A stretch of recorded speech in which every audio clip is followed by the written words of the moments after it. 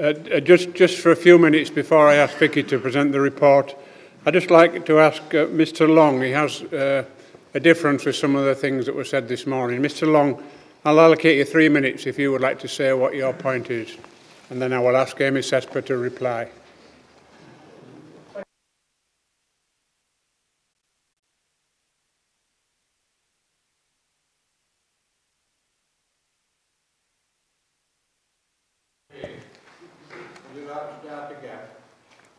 Chairman, can I start again? I apologise. Is this okay?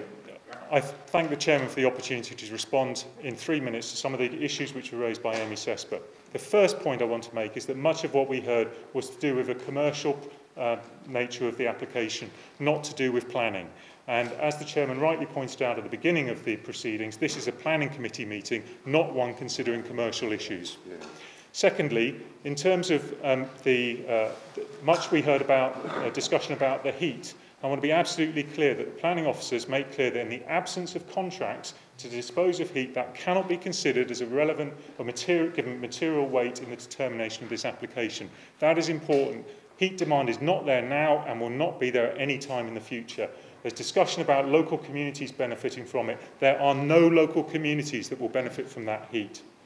Thirdly, there was discussion about the community liaison involvement, and many over here were extremely unhappy about the comments which were made about community liaison. There was a community liaison group which was set up. That community liaison group disbanded, and they said in a letter signed by the majority of the people on that group, "We therefore wish to be disassociated with any favourable comments or submissions relating to the community liaison group which Amy Sesper may use in support of their impending planning application." The communities represented here and those around are not of the view which was expressed by Amy Sesper. We've felt marginalised, not involved in the process, and we deeply object to being represented in an incorrect manner. Finally, I'd like to say that we concentrated our views on planning policies. What we heard from the applicant was almost nothing about how those planning policies, the objections which we raised, would be overcome.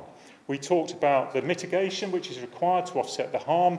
There was comments about the plan for mitigation, but the plan for mitigation does not ensure delivery of that mitigation. And without delivery of that mitigation, harm will be long-standing and permanent. Mr. Chairman, thank you for the opportunity to respond to those 4 points. Thank you for being brief. Would a representative or representatives of Amy Sesper like to respond to that? And then I will ask Vicky if she'd like to add anything. Mr. Chairman, obviously this is the first we've heard of those. I apologise. Mr. Chairman, obviously this is the first that we've heard of these points. They involve a number of responses, and I was wondering if we could just take a couple of minutes just to get our responses together.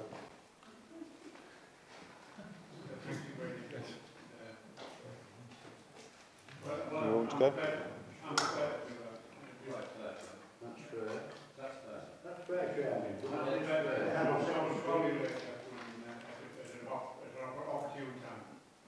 Okay, as I say, we'll just literally take a couple of minutes just to make sure. 5 minutes? 5 minutes. I apologise, sir. Thank you.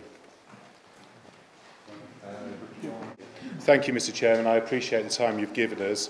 Obviously, we were unaware that there was likely to be a debate. We were ready to answer questions directly. I will ask David Adams to talk about the planning policies. Thank you, Andrew. Thank you, Chairman. Thank you, members. I'll make this very, very brief. I'd like to deal with points 1 and 4, the first one being financial considerations, point 4 being with respect to planning policy. With respect to the financial considerations that were mentioned, I'd like to refer you to paragraph 7.575 of the officer's report, a report which has been considered by legal as being legally sound, and it states the PFI grant from DEFRA to the County Council, if the facility built, would constitute a local finance consideration for the purposes of amended Section 70 of the Town and Country Planning Act. So far as local finance considerations are material, they are relevant to a planning decision. With respect to the fourth point, which was with regard to planning policy, again, I'd like to refer you to the report of the officers, particularly in respect of the conclusions at 8.2 and then 8.4. 8.4 quite rightly states that it may not be necessary for a proposal to comply with all the policies of the development plan in order to be found compliant with the development plan. The officer then sets out at 8.4, as discussed in section 7 of the report, it's concluded that the proposals receive support or do not conflict with some policies in the development plan. In respect of support, it lists renewable low-carbon energy, reducing greenhouse gas emissions, moving waste up the hierarchy, achieving effective waste management, and waste management targets, provision of waste management facilities, supply of secondary and recycled aggregate, locational criteria facilities, recycling, sorting and transfer of waste. It's considered that the development would not conflict with policies in respect of harm being caused to residential amenity, including air quality, pollution, impact on health, noise, dust, odour and litter. She then goes on to state that there will be, in the officer's view, a limited degree of conflict with some locational policies, and with respect to landscape, the principal policies that the objectors have identified as being contrary to relate to the Harrogate plan, which quite rightly does form part of the development plan, but is not designed to deal with waste management facilities because it is not a local authority function. Thank you. I'd like to just now hand you to John.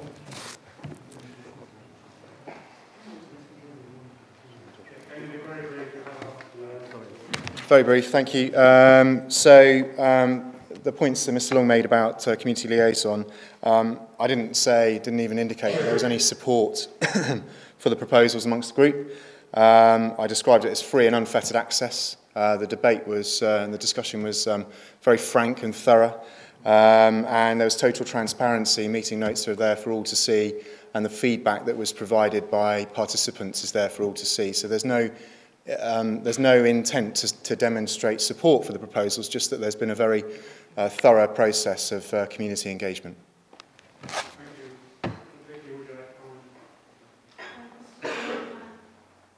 Apologies. Mr Chairman, no, I have no comments with relation to those two speeches.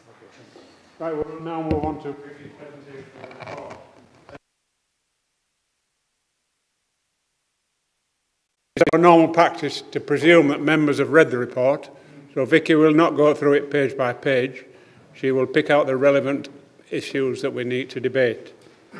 I will ask members not to interrupt during Vicky's presentation. There will be natural breaks at the end of each section when you will be invited to ask questions. If we have interruptions, we could be here till midnight. So could you just hold your questions until we get to a question session, and then we'll have 3 or 4 breaks during the presentation. So Vicky, please. Thank you, Mr Chairman. Thank you, members. As in applications, a PowerPoint presentation has been prepared for members to view photographs of the site. This is recognising that members have also undertaken a site visit last week. I undertook to ensure that the photographs shown on that site visit were also part of this presentation. So if members bear with me, I'll remind members of those photographs too. I won't have a number of reports that have been published since the substantive report. I'll do that after the presentation, if members are okay with that. Apologies if the light pen strikes anybody's eyes. I'll use the laser pen as little as possible, but I do need to point out matters on the slides in front of you this afternoon.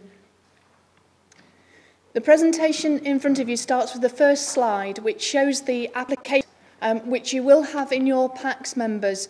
A pack of A3 plans, colour plans, have been produced for members. So if members would have those to hand, and they can refer to them in detail. I haven't replicated all of the plans within the plan pack, as there are a number of elevational details which are best seen at A3 size in front of you on paper.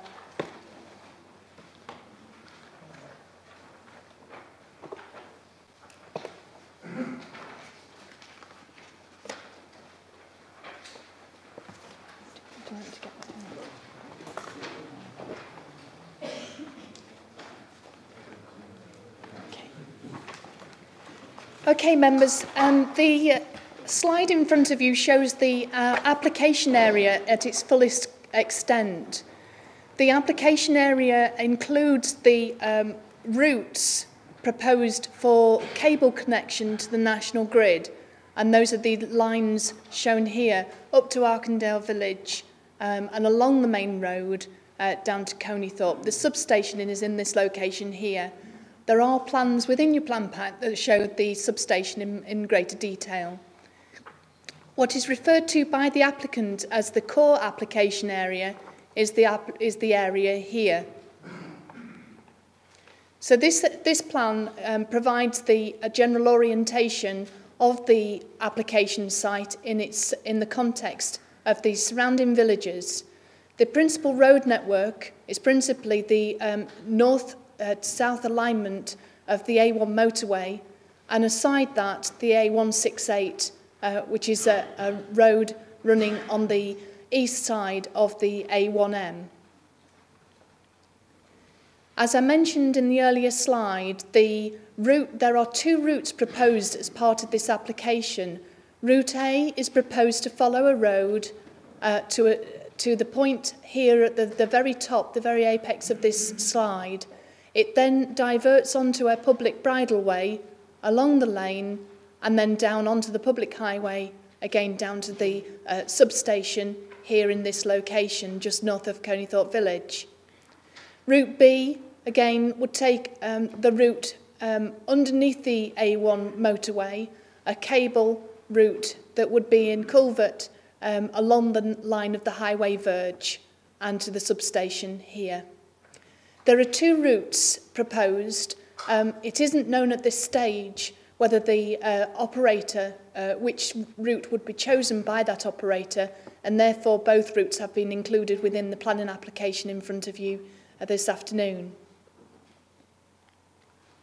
An aerial photograph in front of you shows the application site at its fullest extent, with the core application here where the light is, and the roads showing the alignment of the cable routes to Coneythorpe and Arkindale Village.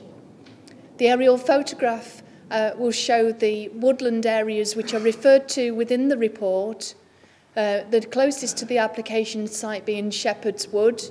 There's also bog plantation and a number of woods called Lylands Wood where the light is, Broadfield Wood, and the registered park and garden which lies to the south of the application site. To the southwest there are further woodland areas on the Flaxby Golf Course site and south of the A59 further south. The slide in front of you has taken the core application area plan which formed part of the planning application details. For the purpose of getting the clarity on the presentation, new labels have been put onto the slide, but it is using the applicant's base aerial photograph. I'm using this slide because it gives members the best overview of the application site itself. The A1M, as you'll remember, runs along here where the light is, in the north-south direction, but alongside to the east of the application area, the A168. I shall point out other places that members also visited on the site visit last week. The site entrance itself into the site, the existing site entrance to both the operational landfill site and the remaining operational elements of the former sand and gravel quarry. Clearo House is proposed as the visitor and education and officers development where the light pen is. Again, the core application area is this area delineated by the existing haul roads on the site. Members will recall going to the top of Sand Hill, to the top of the picture here. Sand Hill is one of the highest areas in the application site and indeed in the vicinity. The proposal is to raise that area of land as part of these application details, which raises that level of the land from 76 metres above ordnance datum to 82 metres above ordnance datum. So a 6 metre lift on that particular area of land. The further to in the distance is the registered park and garden in the area just where I'm pointing the light pen here, and the woodlands within that registered park and garden. The area in the middle is the existing landfill site, the operational area of the landfill site, and you will recall on the actual site visit itself seeing the pipework of the landfill gas, the active landfill gas extraction system, which is generating electricity from the existing landfill. Further to the left of the picture is Shepherd's Wood, which over the years has been affected by a number of permissions by the landfill development, but it still retains ancient woodland status. To the south of the picture, you'll see the attenuation pond here, which is proposed as the attenuation pond for the proposed development of the AWRP site. It has been previously used by the existing quarry operator and would indeed continue to be in use in this particular application. The farm to the road here, the access road, is South Farm, which is the closest residential property to the application site, but also a working farm. Members, have in your plan pack details of the application that have been put forward by the architect's drawings showing the elevational details of the buildings. If I may refer members to page 361 of your plan pack, you should see the elevational details of the energy from waste plant. Have I got the right page? Yes, yeah, okay.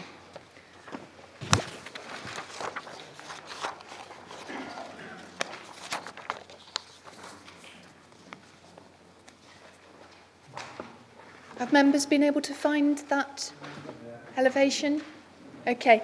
Members, the reason why I've pointed members to that particular elevational detail is to alert members to the changes in the floor level and topography, and it'll help with the understanding of this particular development.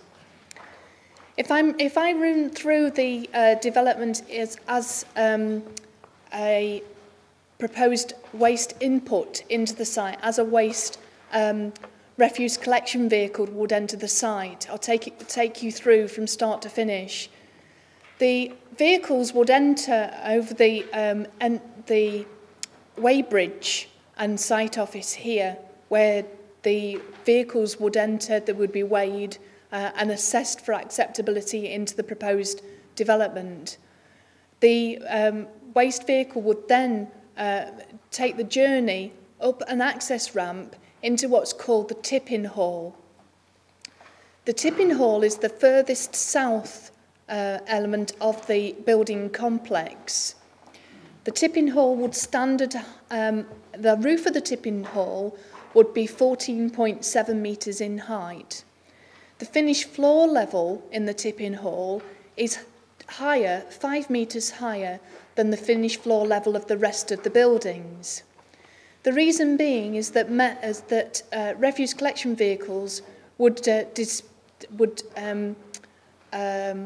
discharge the content of their waste, and there will be bunkers that are at a lower level, some 7 metres lower. So the distance from the floor of the bunkers to the floor of the tipping hall is in fact 12 metres, and members should be able to see that on the right-hand side of the elevational details of the energy from waste plant. If members need me to explain that further, is that okay? Okay. Another element of the tipping hall is that it would extend for a length of 92.9 metres along the very edge. I have elevational details of the artist's drawings as well to show you. The tipping hall is the only part of the development that would have a green roof. That would be planted up with sedum, a plant species, and that would be the only building with a sedum roof on the part of the development. Okay, taking the journey through of waste within the development, the waste would be taken to the mechanical treatment facility, and members will have in their plan pack the internal layout of the mechanical treatment facility. The mechanical treatment building would be at a height of 19.8 metres. It would have a distance of 103.4 metres, running in a north-south axis for the entire length of the core application area. Sorry, for halfway in the length of the application area, sorry. The material would then, once it's been sorted, if there are recyclates that are extracted from the development, they would be stored outside in portico building outside of the mechanical treatment facility along its length here where the light pen is. And that would be the storage area for recyclates that are recovered from the waste stream. I should point out in the particular aspect of the mechanical treatment facility, you'll see where the light pen is here. There is a stack within the roof of the building which would reach a height of 28 metres. That is for extraction. It is not a flue stack, which is the main energy from waste plant building here. So moving on through from the mechanical treatment facility, waste would then enter the energy from waste building, and it would be burnt in the burners, and the elevational details for the energy from waste plant do show that. It would then heat the boiler, and the steam from the boiler would then drive the turbines also within that building. The energy from waste building is proposed to be 36.4 metres in height. Alongside the buildings, you'll see here in the centre the anaerobic digester, which is to take biodegradable waste, food waste, that would be stored in this silo and processed. That silo would be 32 metres in height and would be 15.7 metres in width. The biogas, which has previously been referred to, and in the report it is explained that the biogas would be stored with a capacity of some 430 cubic metres in the biogas holder. The gas would then be burnt within the gas engines, which are located just to the north of the mechanical treatment facility. Moving further north on the artist's sketch here of the development, there are air-cooled condensers. There are 6 air-cooled condensers proposed on the site. These would be elevated by 12 metres, and they would reach a maximum height of 24 metres. Moving to the final element of this particular part of the complex of the energy from waste facility is the incinerator bottom ash facility. This facility, the processing facility, would take the incinerator bottom ash and would produce a secondary aggregate for use in numerous construction projects.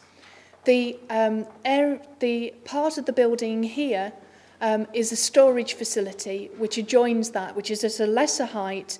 It's some 12 metres, 12.3 metres in height, and the IBA processing facility is 14.8 metres in height. If members recall my mentioning on one of the previous slides that Sand Hill would be elevated in height by some 6 metres, taking it to 82 metres in height, it should be pointed out that this will not mask from the south the entirety of the views of the building complex. The EFW facility would stand some 13.4 metres higher than the top of Sand Hill. Moving to the next slides, I said to members that I would show elevational details, and these have been reproduced on the boards outside of the room today, for members of the public, and all of the information has been available to view on the public website. I have focused in on these particular parts of the application details to ensure that it is legible on this slide. However, there is landscape detailing lying either side of the proposal, but you will be able to see those in the members' plan pack in front of you today. So this shows the west elevation. It does not show any of the embankments or landscaping that would lie to the west. It is showing a cut-through section drawing of the proposed building. You'll see the tipping hall with the one that I showed you as a sedum roof. The energy from waste building. You cannot see the mechanical treatment building from this particular angle. The energy from waste flue stack. Apologies, I should have mentioned the height of the flue stack. That's 70 metres in height. The air-cooled condensers, anaerobic digester, and the incinerator bottom ash facility. From the east, so this is looking from the landfill site side of the proposed development. Again, the elements that you can see from this particular orientation, the elevated level of the tipping hall. Members will recall my mentioning of the storage areas for the recyclates that are taken from the waste stream that would be stored here. This shows the extent of the length of the mechanical treatment facility, and members will have the internal layout of that facility in your pack. The energy from waste facility, the flue stack, air-cooled condensers, and this time the biogas holder of the anaerobic digester can be seen in this particular view. From the south of the development, you'll see the extent of the sedum roof shown here. Apologies, members, it doesn't show up as such a green as it quite could be, but it does show that that is a sedum roof on the top of the tipping hall. Behind that, the mechanical treatment building. Just above that, you'll see the height. I mentioned it was 32 metres in height, the anaerobic digester, the energy from waste facility itself, and the flue stack and the processing facility just in the corner here, protruding behind the energy from waste building. From the north, this is a cut through. It doesn't show as if you were actually seeing the development, because you will note that the welfare building is not in this particular section drawing, but it does show the main complex of the energy from waste facility from the north. Moving on to the other element of the proposal is the refurbishment, conversion and extension of the existing farmhouse known as Claro House. My apologies, the writing at the bottom is not coming up very well, but it is the Claro House. This is where the light pen here is looking at the original farmhouse building, and members will recall a walk around from the entrance, the gated entrance to Claro House, and walking around the whole of this proposed building. The visitor centre itself would comprise this L shape here, which would take up the existing garage complex and also the existing single-storey outbuilding, which formerly housed the stables for the farm. Within the courtyard area would be the open space for visitors and indeed for staff within the offices of this particular development, outdoor exhibition space. You'll see there's a number of additions to the building using a combination of blue engineering brick and red brick and timber cladding. And these would replace some of the lean-tos that are already existing. I do have photographs of the existing building to refresh memories from last week's site visit. The materials used are principally the matching red brick and blue engineering brick plus timber cladding. Members, the next slide shows the proposals for landscaping in terms of what would be planted at the operational phase, the commencement of development phase of this particular development. There's a number of specimen trees, areas of specimen trees, rather, proposed near the amenity block, which is here.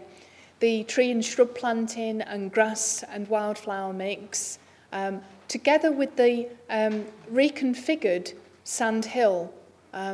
The highest point of Sand Hill would shift slightly to the east and would be seen as a higher point of land within the landscape. There is proposed woodland planting on here and parkland trees to try and mirror the parkland trees of the registered park and garden. There's also the attenuation pond here is proposed for marginal aquatic planting, and the purpose here is to improve on the biodiversity value of that particular pond.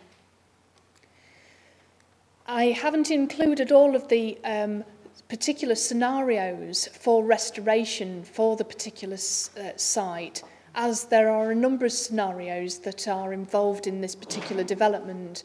It is explained in the report that if the adjoining landfill site were to implement a leachate treatment facility and coppice planting, then the landscaping would be different to that which would eventually be seen on site. So I'm using this as an example of proposed site restoration post decommissioning of the development. I have a number of photographs of the actual site taken on the site to show the application site, but I've also got the viewpoints that were shown at each of the stops during the site visit too.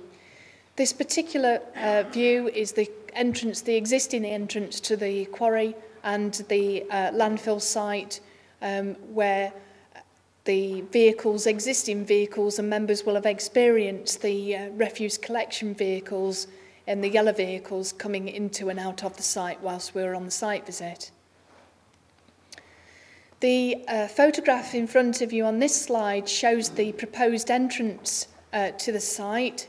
In fact, you'll see the tracking out of vehicles on the road.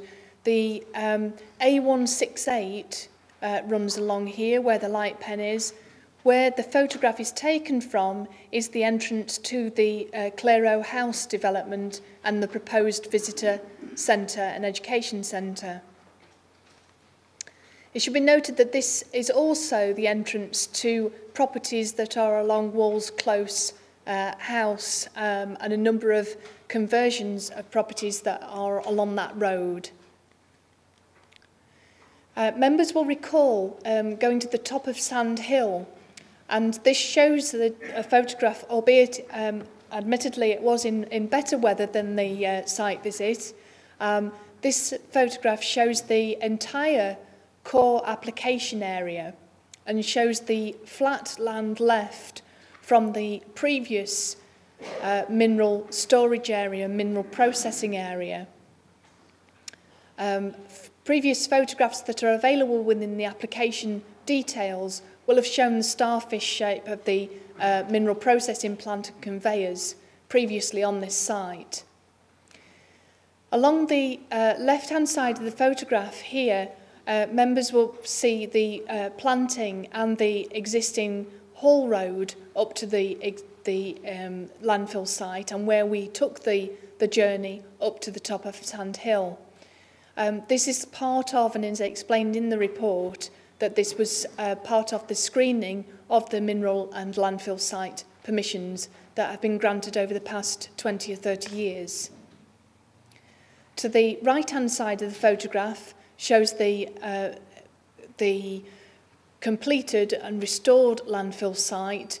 You can't make out the pipe work on that site, but closer inspection would reveal the landfill gas management system in operation on that site. The photograph in front of you shows the view looking east over jointly between the existing restored site and indeed the pipework on the site and the existing landfill site operated by FCC Environmental. This photograph shows the view looking south, again taken from the top of Sand Hill. In the distance, I will point out for members the Temple of Victory, which is where the red light is here, so that members are able to orientate themselves from the site visit which took place last week. I have a number of photographs for the Clero House development. This shows the existing road and gated access proposed to be metalled and allow traffic, visitor traffic and staff traffic into the proposed visitor and staff offices. The slide, if members recall, when I was looking at the sketch of Clero House, it showed the former stables building, single-storey building, which is proposed to be refurbished and converted and extended to provide the visitor centre itself.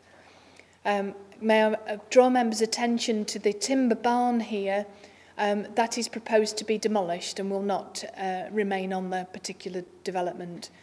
This gated access here is proposed for the access for buses, coaches and minibuses to gain access to the centre itself. They would be separate from access by car.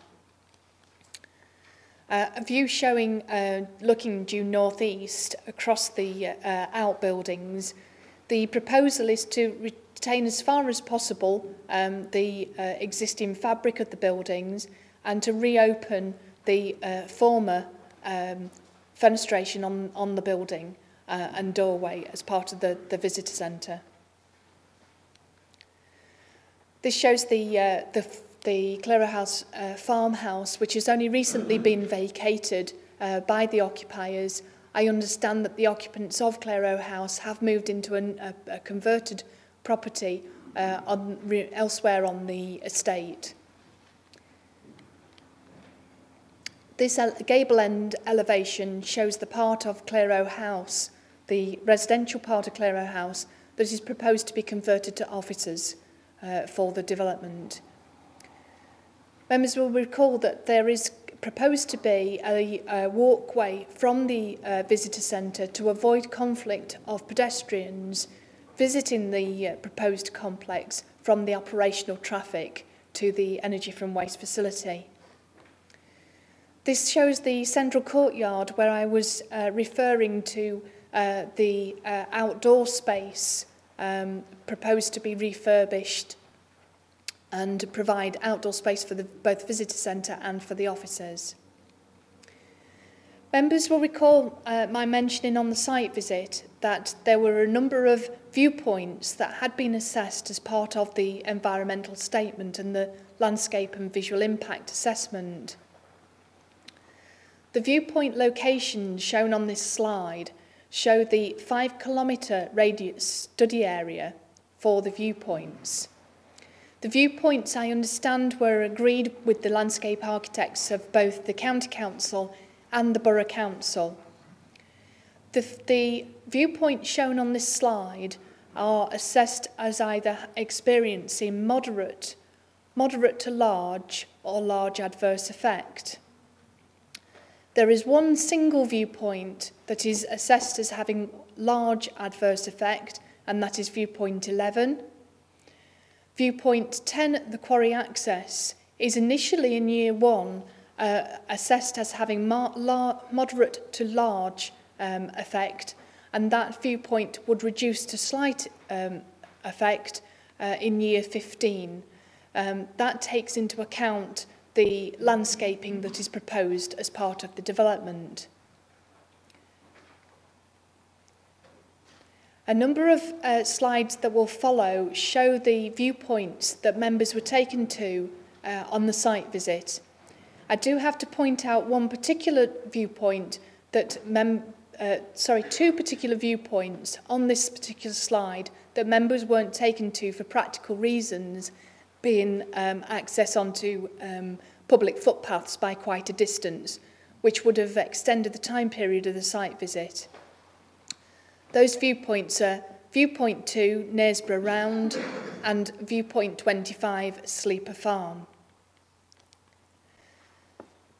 The viewpoints, however, have been photographed by the County Planning Authority and have also, in order to verify the applicant's photographs. So the slides that I will show you this afternoon do include those viewpoints that were assessed within the environmental assessment, the landscape and visual impact assessment. However, we weren't unfortunately able to see this particular viewpoint. I've shown here on this slide the verification photograph of the Planning Authority taken in September of this year against the photo montage of the developer. The photo montage shows the development, the energy from waste development proposal in the centre of the photograph. Sorry for this wobbly red light, but it's in the centre of the photograph here. Viewpoint number 3 at Arkendale. This viewpoint, again, has been verified by the County Planning Authority, taking a photograph in the same location as that provided by the applicant. The applicant's photo montage shows the development here in this location here. I'll take the light off so you can see that. This replicates the photo montage that members were shown also at the site visit itself. Now, this particular viewpoint has been subject to the objectors putting their own photo montage and submitting that to the County Planning Authority.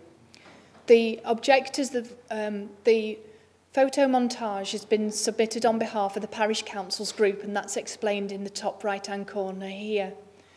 The Parish Councils Group submitted on the 31st of January the photo at the top of the slide here, showing the photo montage, the development here. However, members, I must point out that throughout the whole of the photo montages that I will show you this afternoon, I understand that the photo montages have used the former pre-application consultation photo montage, which had a viewpoint showing 80 metres high stack and a 45 metre high building. Sorry, I should point out that I have put on the slide the applicant's photos in order to allow members to compare the two photographs with one another. Lidgett Lane at Coneythorpe has also been identified as being subject to moderate to large adverse visual impact. The photograph to the top here shows the Planning Authority's verification photograph, and below the applicant's photograph showing the stack at 70 metres and the 36.4 metre high energy from waste building. This has been confirmed by the applicant as being the correct model for the photo montage. This viewpoint, again viewed by members on the site visit last week, shows the Parish Council submitted photograph at the top of the slide and the applicant's photo montage submitted with the application. Again, verification has been made with the applicant's website, and that is confirmed in a later report that has been published for members, which confirms that this particular development, you will see the air-cooled condensers here are viewed differently to the model used here. Viewpoint 7 alongside the A59 shows the view from the lay-by. Fortunately, members were able to stop at this lay-by to view the photo montages. on previous occasions when officers have been there, it hasn't been possible to park in that lay-by, but we were fortunately able to do so on the day of the visit. The photo montage to the bottom here shows the applicant's photo montage of the building, and this is the top photograph, the verification of that viewpoint. Again, the Parish Council's submitted a photograph in January earlier this year in its objection submission, shows the photo montage here against the applicant's photo montage submitted at the time of the application. Lylands Farm, members will remember going along the private access road, which we were given permission to go along to view this particular viewpoint. I should point out that members will recall seeing the stack in a different location on the site. This photo montage shows the stack here where the light pen is. Actually, on the site visit, we saw the stack here in this location between the two trees, the two principal trees in the viewpoint. That has been verified with the applicant, and confirmation has shown that this photo montage was indeed in error. The crane was in the right location. I do apologise, members. I should have mentioned the fact that there was a crane on the site on the day of the site visit. Do apologise. The applicant was asked to verify the location of the crane. The location of the crane was verified. It has come to light that there was an error in calculations of magnetic north, which changed the location of the stack on this particular photo montage. That error does not apply to all of the photo montages that have been supplied, but only this one. Okay. Again, for members' information and comparison, the Parish Council's group photograph is shown to the top here and the bottom, but as we know, the photo montage is actually showing the stack in the different location. I should point out that in terms of having had this identified, the applicant has confirmed, and the consultant acting on behalf of the applicant has confirmed that it has not changed the assessment in any way whatsoever in terms of visual impact by dint of that location in between the two trees here. This viewpoint here, members will recall Walls Close, the properties to the left-hand side, of the photograph. Again, a verification photograph by the Planning Authority, taken in better weather, and the photo montage of the chimney here behind the trees. I take the opportunity here on this particular photograph to point out the property to the right-hand side of the photograph, which also lie in close proximity. That isn't South Farm. The photograph to the top of the slide here again shows the Parish Council's photograph. It does not replicate the photo montage. I'm sure members will be able to see that for themselves, that the photo does not replicate the same photograph as put forward by the applicant. The photograph here shows the quarry entrance. Members will recall standing here whilst looking at the quarry entrance and the explanation of the highways works proposed as part of the development, showing the flue stack here at a height of 70 metres. In terms of visual impact assessment, it has been assessed that that impact reduces at year 15 to a lesser degree of impact. The photograph here is a photograph which, again, isn't comparable with that of the applicant's photograph by dint of the fact that the traffic sign here is different to the sign here. The photograph, I understand, again, apologies to repeat, but this photograph, I understand, is taken from the pre-application documentation, showing a stack height of 80 metres.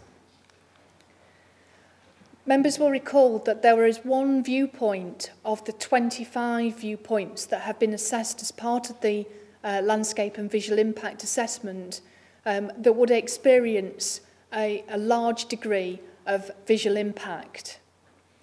This is Nineveh Farm, apologies if I've pronounced that wrong, Nineveh Farm, and this is the former A168, which gives access to the farm. The A168 lies behind this post and rail fence to the right-hand side of the photograph here. There is no, in respect to this, there is no submitted photograph on behalf of the Parish Council's group on this particular viewpoint. However, on this viewpoint, members will recall we weren't able to stop the bus to see this viewpoint, but views out of the towards the left out of the bus enabled views along the A1. It shows the proposed development in the distance here, and again an alternative photograph submitted as part of an objection by the Parish Council's group in January shows the development here in this location here. Marton Cungrafton is a photograph that shows, if I point out to members, the flue stack is here. Apologies that it can look as if it's part of the hedgerow, but it's actually in this location here where the light pen is.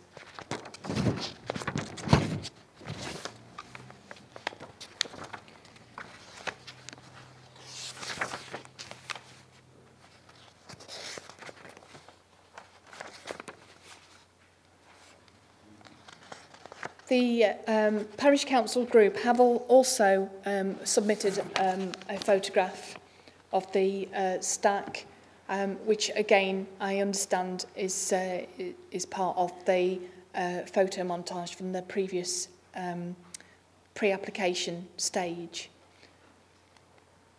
Sleeper Farm members, you'll recall my mentioning that Sleeper Farm, well, we weren't able to visit Sleeper Farm. However, for the sake of completeness and to ensure that members saw all the viewpoints that are assessed as being affected by the development, it's shown in this photograph here.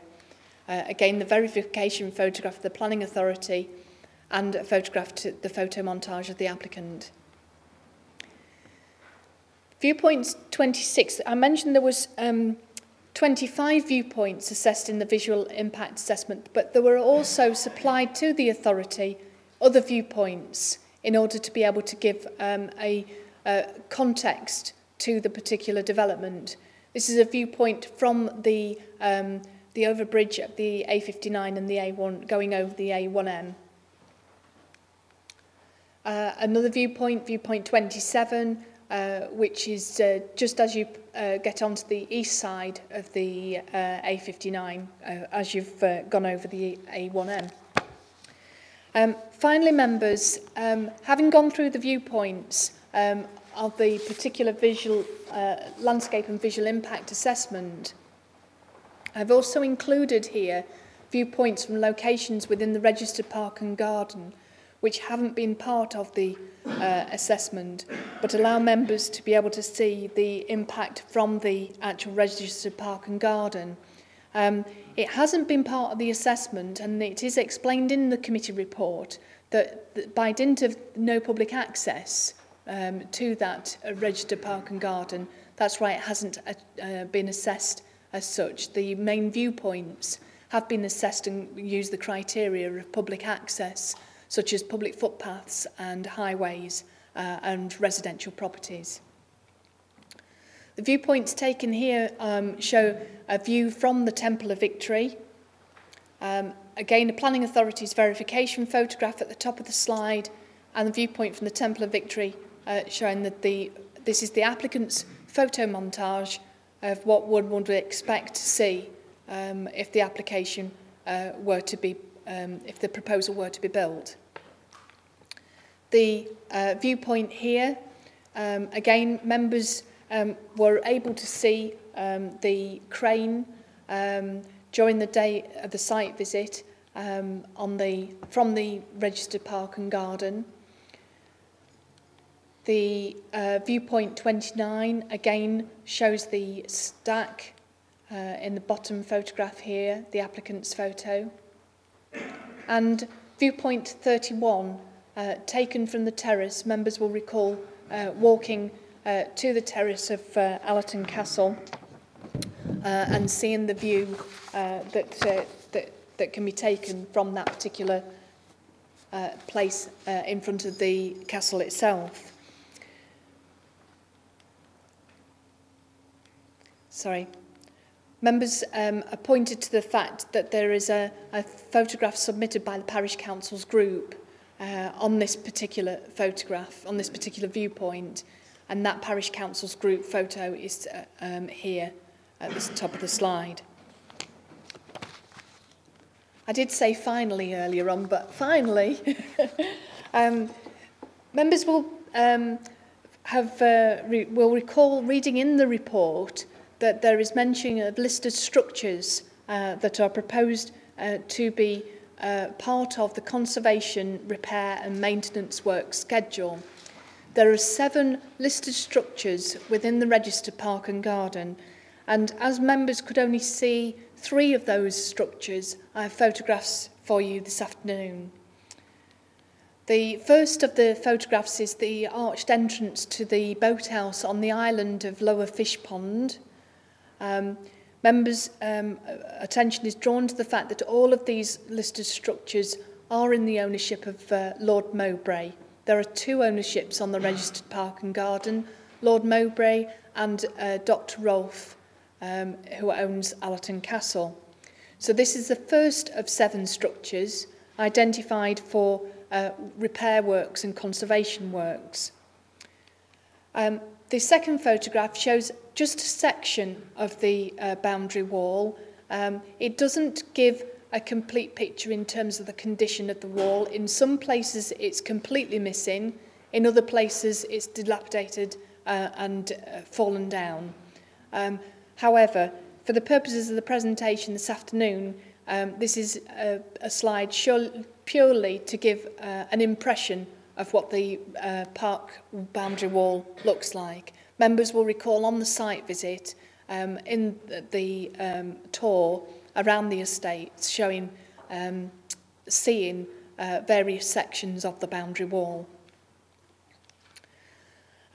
Ladies, the bridge between Middle and Lower Fish Pond is shown here in the photograph as needing works to repair and conserve. The Ladies' Cave, or the Folly, it's sometimes known and sometimes referred to in the conservation documents as Ladies' Cave, is another one. The Ice House, members will recall being stood near the edge of the lake and viewing a view up the hill towards the actual ice house itself. Second to last one is the tunnel to the pleasure grounds, and the last photograph is the boathouse on the southern bank of the Lower Fish Pond. Thank you, Mr. Chairman, and if members bear with me, I'll just have a drink. Has anybody got a burning question on that? Yeah, Andrew Goss, Councillor Goss.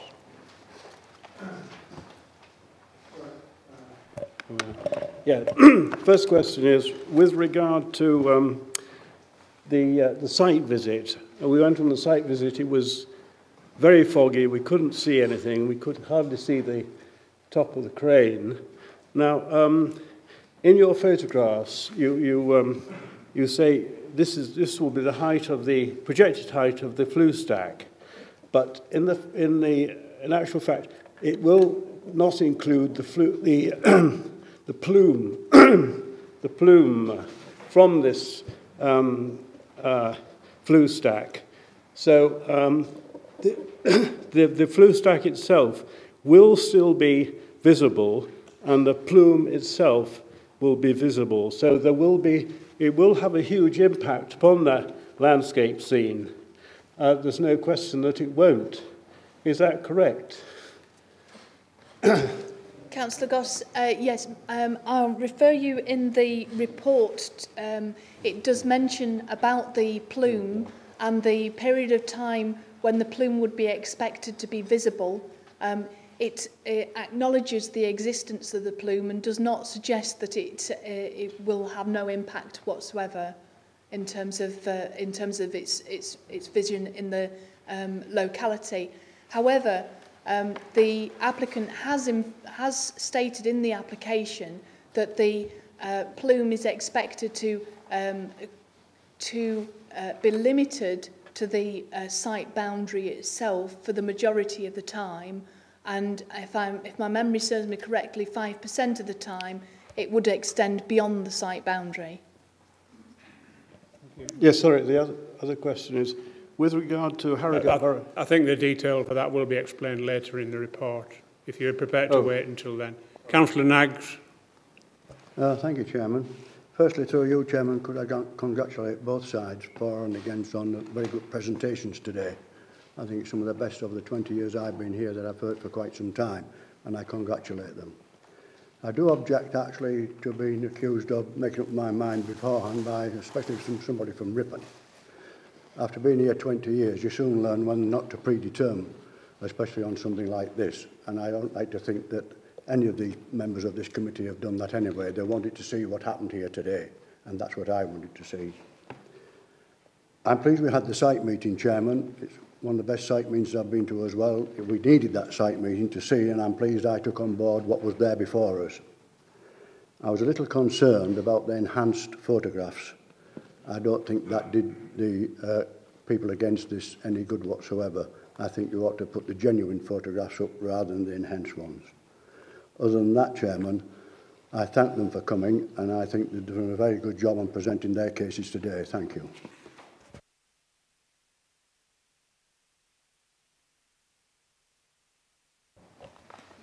Thank you, Mr. Chairman.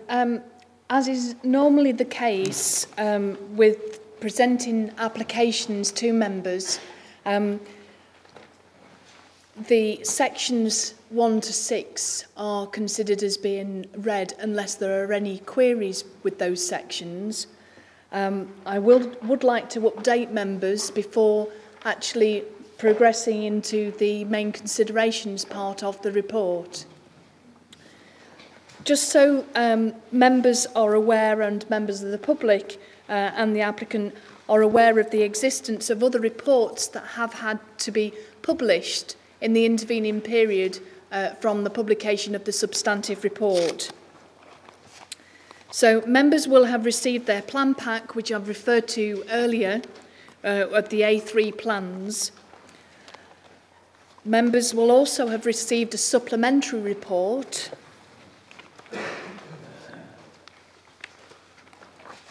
That supplementary report raised a number of issues which had been submitted to the County Council post the publication of the substantive report.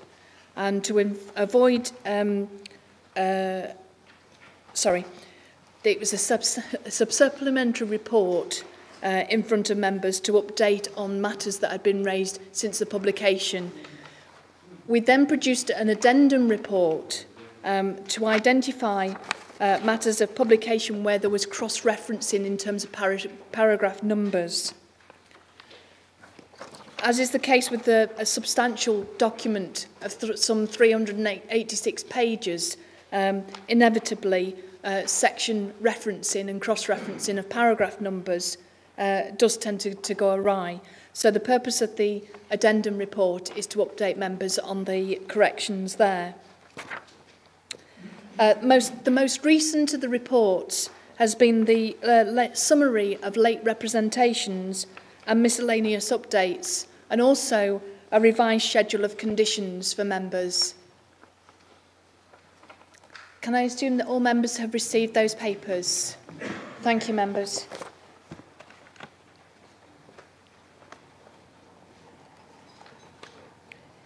In respect of updates to the report, could I turn members in the substantive report to paragraph 3.132? Page 3.132.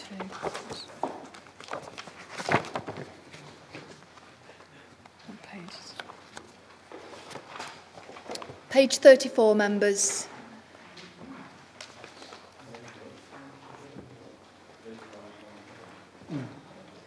Members, in that paragraph, I refer to the time period for determination. With this particular application, as with all applications, there is a set period of time by which applicants can expect to have a determination of their applications. And it is only by agreement with both parties, both the County Planning Authority and the applicant, that extension of time can be agreed. An extension of time to the 13th of November has been recently agreed by the applicant. So I need to correct members that it's not the 31st tomorrow, but the 13th of November.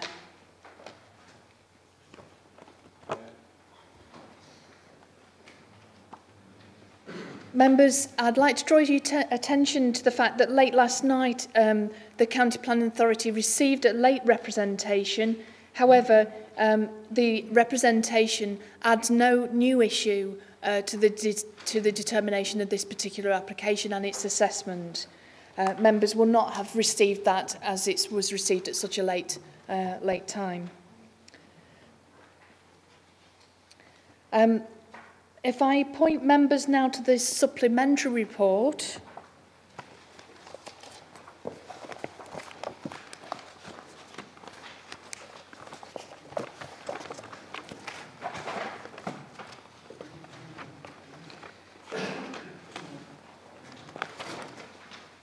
and may I refer members to page 11 of that report, paragraph 5.7.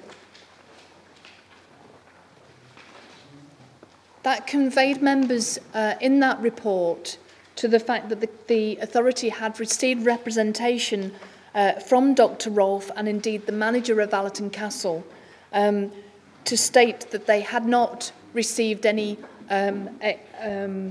approach from the company to access the property of Dr. Rolfe. However, I have received representation, albeit verbally, from the company that best endeavours were undertaken to gain access, to assess Dr. Rolfe's land and gain access for the viewpoints.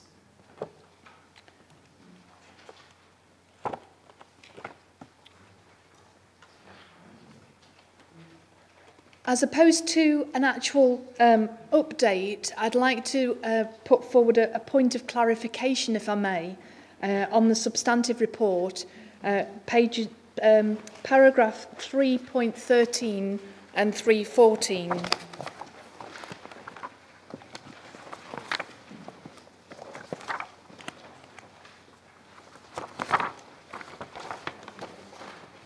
That is on page 11 of your substantive report in front of you, members.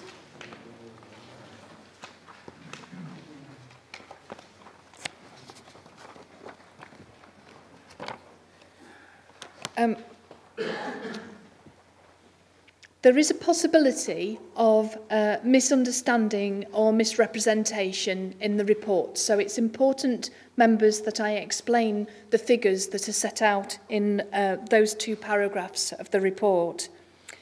The maximum vehicle numbers per day during the construction period, as is said in the report, are estimated by the applicant to be 258 per day. It then goes on to say, of the 258 movements, 142 movements are expected to be HGVs.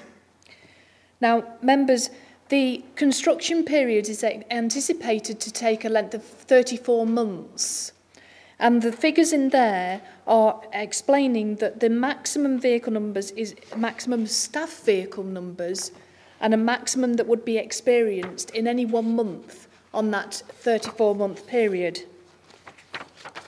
The applicant has provided the information showing that in month 18 of the 34-month development, 258 vehicle movements, staff vehicle movements, would be experienced. That's the maximum vehicle movements that would be experienced and any one day during that 34-month period. It does not suggest that there's maximum of 258 movements would be every day of that 34-month period. Similarly, on the maximum HGV movements, the maximum HGVs would indeed be 142, but that maximum would only be experienced in month 7 of the 34-month period.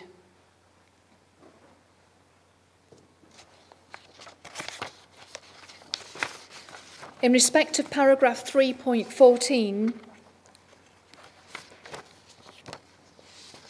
during the operational phase of the development, the maximum HGV movements would indeed be 302 per day. However, staff and visitors would be 160 per day, 80 vehicles in and 80 vehicles out. It's incumbent on me to make sure that members do have that as a point of clarification this afternoon.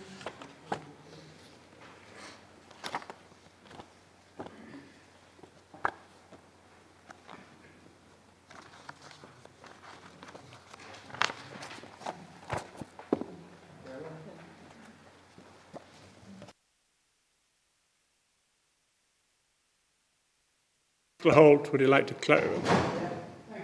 Just a clarification of the movement.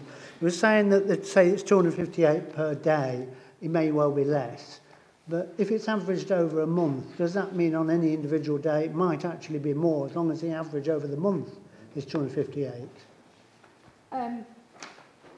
Councillor Holt, the graph that I have been provided shows that as a maximum on that would be experienced on a day in that particular month, so it would not exceed that. Thank you.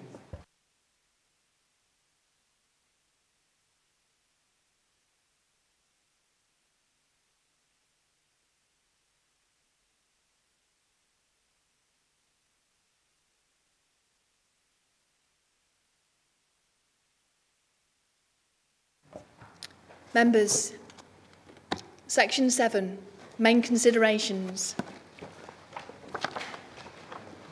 Page 159 of your agenda papers, of the substantive report, members.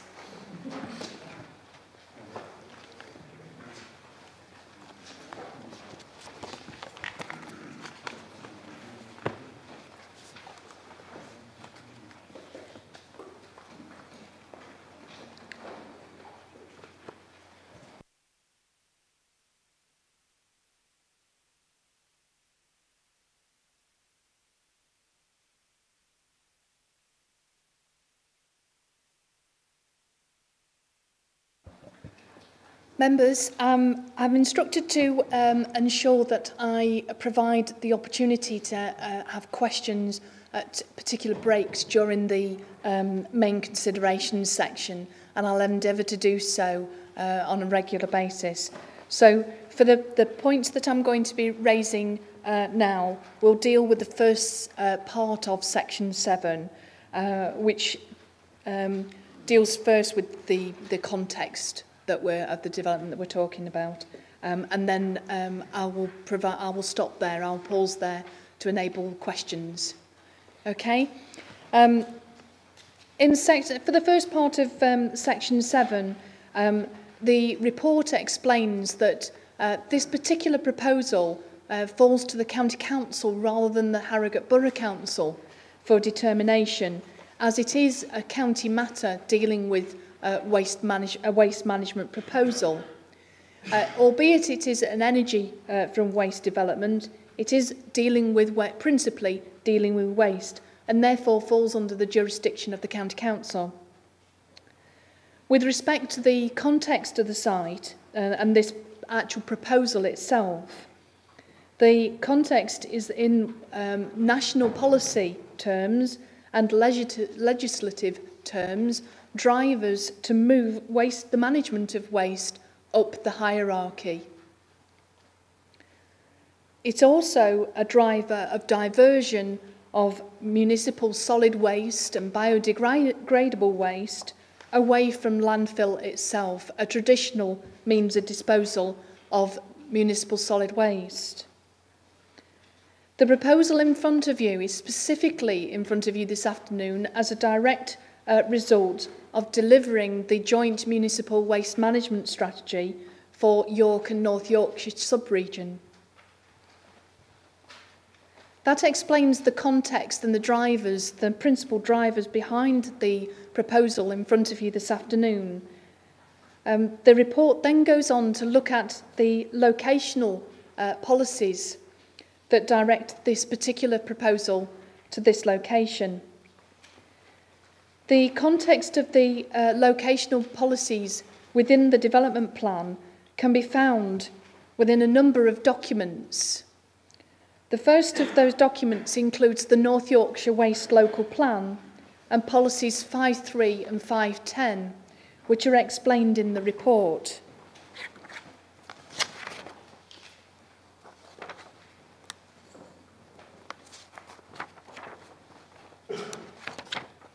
If I remind members, at paragraph 7.15 on page 163, the starting point for deciding this application is the development plan itself. Applications should be decided in accordance with the development plan unless material considerations indicate a decision otherwise. Whilst the development plan remains the starting point for consideration of this application, it will be necessary when considering the proposals in relation to the full range of relevant planning policy to have regard to relevant elements of more recent national policy as important material considerations which may indicate a different approach to that followed in the development plan. So moving on to the development plan and the locational policies themselves. The majority of the area proposed for development is subject to mineral permissions. These mineral permissions contain restoration conditions. The existence of extant restoration conditions, requiring restoration in this case to agriculture and woodland, means that the site does not constitute what's termed previously developed or brownfield land. Therefore, it's not the subject of policy support in that respect, i.e. the reuse of such land. In planning terms, the majority of the site therefore comprises open countryside. This is despite it comprising an area which has been subject to significant disturbance from minerals and waste development over a substantial period of time, and where further development could continue under current temporary permissions. Within the report, mention is made of the permissions for the landfill site extant until 2018. It is quite possible that further permissions would be submitted to the County Planning Authority for an extension to those permissions. Sorry. Can you give the paragraph number? Members know where you are. Sorry, that was 7.27. Sorry, members. So in respect to the North Yorkshire Waste Local Plan, in 7.28 paragraph number on page 166, the site is not subject of any specific allocation in the development plan. There are two allocated sites, and the report goes on to explain that those allocated sites have been discounted from the site search assessment undertaken in respect to this proposal. However, in terms of policy 5.2, the plan does not preclude the granting of permission on other sites, so long as they're judged against the other policies that are contained in Chapter 5 of that plan. It's not considered that any impact on restoration and after use would be unacceptable. There are elements within the development where the mechanical treatment element of the proposal would be broadly consistent with policy 5.3. However, 5.10 of the policy, paragraph 7.37, for proposals dealing with incineration of waste, there are a number of criteria land locations within that policy. However, it cannot be similarly said in respect to Policy 510 that policy support can be found in that particular policy.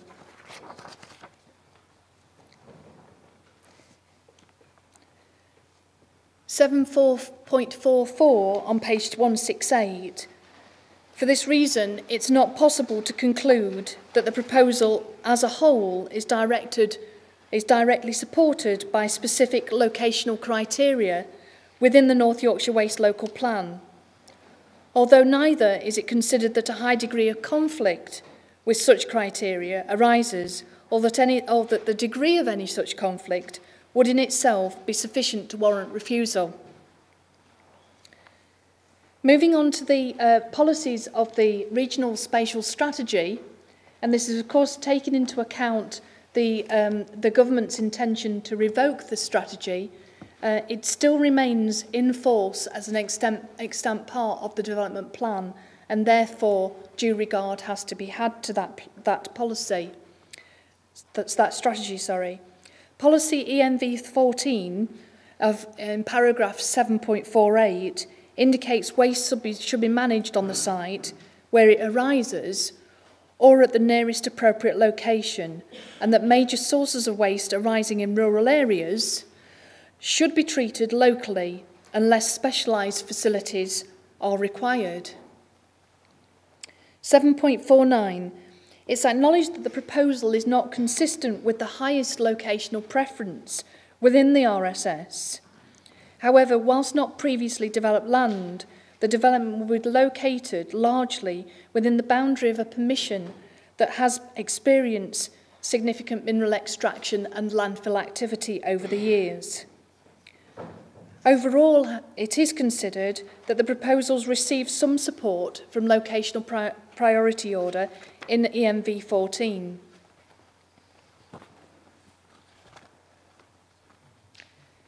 Moving on to the policies of the Harrogate Borough Local Plan and the policies of the core strategy, the more recent document adopted by the Borough Council. It should be noted that these plans have not been adopted with the express intention of dealing with waste management proposals, but more general development that falls under the jurisdiction of Harrogate Borough Council. However, where those policies can be argued as being relevant, the proposal in respect of Clare House is considered to be compatible with policy E8 of the plan. Sorry, members, I'm reading from 7.54, page 170. As mentioned earlier, the land in which this application is proposed is classed as open countryside, and that again is expressed in core strategy policy SG3. The title of that policy is Settlement Growth, and therefore its main thrust of the policy is in relation to development proposals in respect of development that would fall under the jurisdiction in normal circumstances by Harrogate Borough Council. The proposed site is not located within the development or infill limits and is development in open countryside. It should be noted that the core strategy is the most recently adopted part of the development plan with potential relevance to the proposals. It's acknowledged in the report, however, the same concern and same policy status as I've just alluded to, in that it was not drafted and adopted with waste management proposals in mind. And therefore, that is also mirrored in the officer report of Harrogate Borough Council in their comments on this particular application. Members should also note that more recent policy on development in rural areas is also provided in the National Planning Policy Framework. This indicates that planning policies should support economic growth in rural areas, This is paragraph 7.359 on page 171. This indicates that planning policy should support economic growth in rural areas in order to create jobs and prosperity by taking a positive approach to new development. This aspect of the National Planning Policy Framework is not expressed per se as a development control policy. However, it does suggest that the approach of SG3 and Policy E8 of the Borough Local Plan may not be compatible with the most up-to-date national planning policy position, which appears to adopt a more flexible and positive approach to such developments. Whilst the development as a whole may not conform to the policies, the extent of any conflict in this particular instance is considered to be mitigated. Moving on to number 4, the fourth element of locational criteria against which this development has been assessed is planning policy statement number 10, which is one of the remaining planning policy statement after the publication of the National Planning Policy Framework. So that planning policy statement is still extant for development control purposes.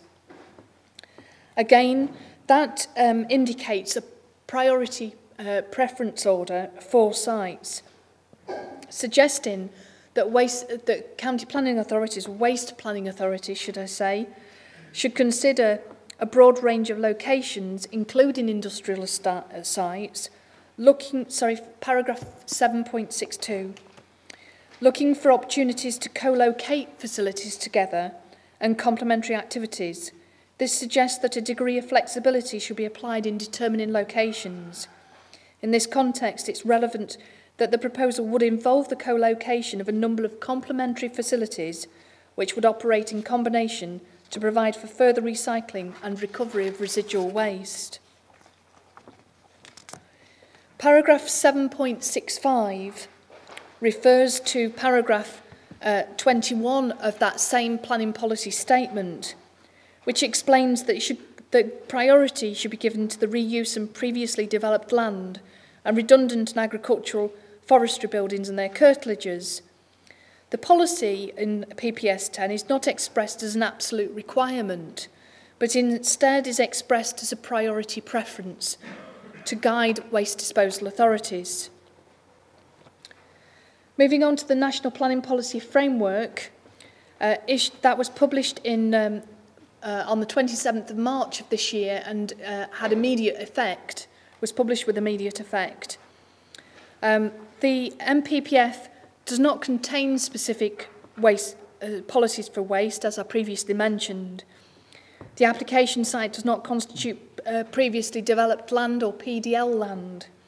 However, the use of such land is expressed in the framework as a policy preference rather than an overriding requirement. In conclusion, on this particular element of the section 7 of the report, it's acknowledged that the proposals do not fully accord with certain policies in the development plan. Although for reasons discussed earlier, it is not considered that the extent of conflict would be sufficient in itself to justify refusal of permission. The degree of flexibility afforded in current policy suggests that the overall extent of any conflict with locational policy is relatively slight. Okay. Yeah. Councillor Goss. Yeah. With regard to Harrogate Borough Council's concerns, they were concerned about a number of policies that were conflicting with their local plan, and you suggested that those policies were minimal. They would not be significant enough to refuse this application. Could you tell me which policies you considered were minimal and not really relevant to the particular application? Yes, Councillor. I think if I may, suggest that minimal is probably not the right word to use in this regard. It's the weight that has been given to those particular policies when one considers that those policies weren't drafted and weren't adopted with waste management proposals in mind.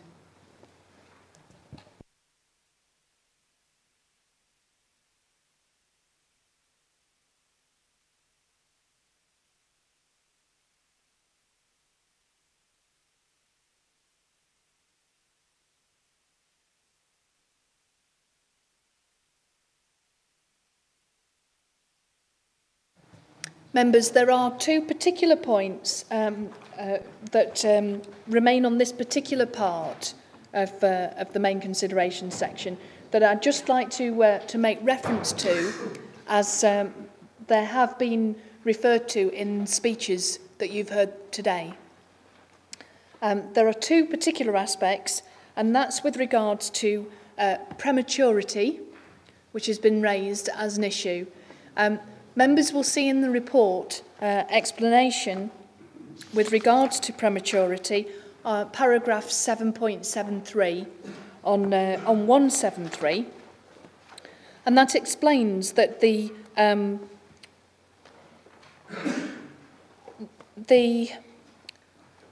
yes, indeed, members will recall that the work on the Minerals and Waste Development Framework was withdrawn and work recommenced again on that work as a result of the indications of the inspector at the examination in public. The work and the plan, the schedule for the adoption of the local plan, as they'll be referred to in future rather than core strategy and LDFs, is likely to be some time off in the future. And that some time is going to be a significant amount of time between the determination on this particular application. The work on that isn't sufficiently progressed to justify and to support an argument of prematurity in this particular instance.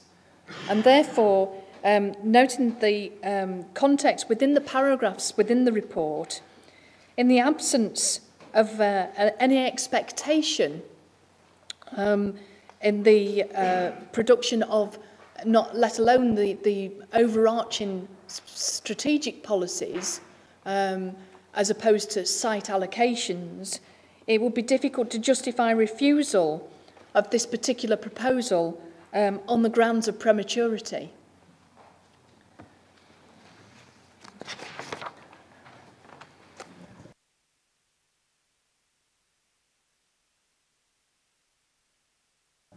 Sorry, members, I didn't point to the paragraph that I was referring to. It was paragraph 7.83. Many apologies. The second point that has also been mentioned in speeches today has been the proximity principle and nearest appropriate installation. Paragraphs 7.84 to 790 on pages 176 and 177. They refer to an explanation that proximity principle used to exist in a previous incarnation of PPS 10. It also exists as part of Policy 4.1 of the Waste Local Plan. However, the most recent publication of PPS 10, March 2011, does not make reference to proximity principle as being the guiding rule for developments of this nature. Instead, it refers to nearest appropriate installation, and that is following the golden thread from the European directive about the nearest appropriate installation. It's possible that the location of waste management facilities, paragraph 7.90, it's possible that the location and, as a consequence, the extent of compliance with the nearest appropriate installation requirement can be influenced by the choice of waste management technology. However, the choice of the method and technology is essentially a commercial decision for the market. The County Council, as a planning authority, has not expressed in any policy document any policy preference as to the technologies which may be preferred, and thereby the location of those waste management facilities.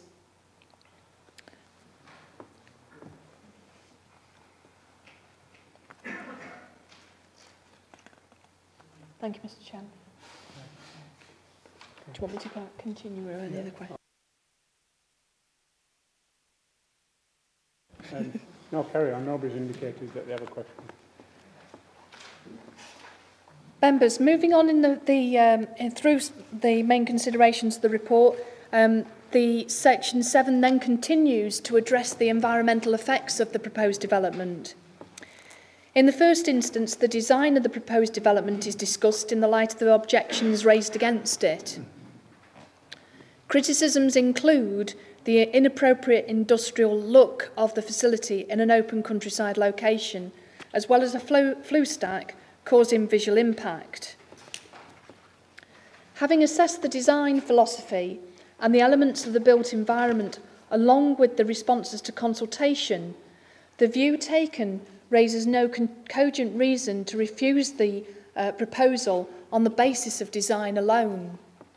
Members are pointed to paragraph 7100 on page 179, where the report makes reference to consultation with the former Commission for Architecture and the Built Environment, which is now subsumed into the Design Council. The Design Council has, and it is reproduced in that paragraph, their response in respect of this particular application, having been consulted. They refer to the development as commending the visual impact assessment. They've also highlighted the fact that they believe it will be a well-designed facility. The building strikes, and I'm quoting from CABE, the building strikes the right balance between a simple industrial appearance and a compelling, elegant design. They have not returned any objection in respect of design, and therefore there is no cogent planning reason to refuse on that ground alone.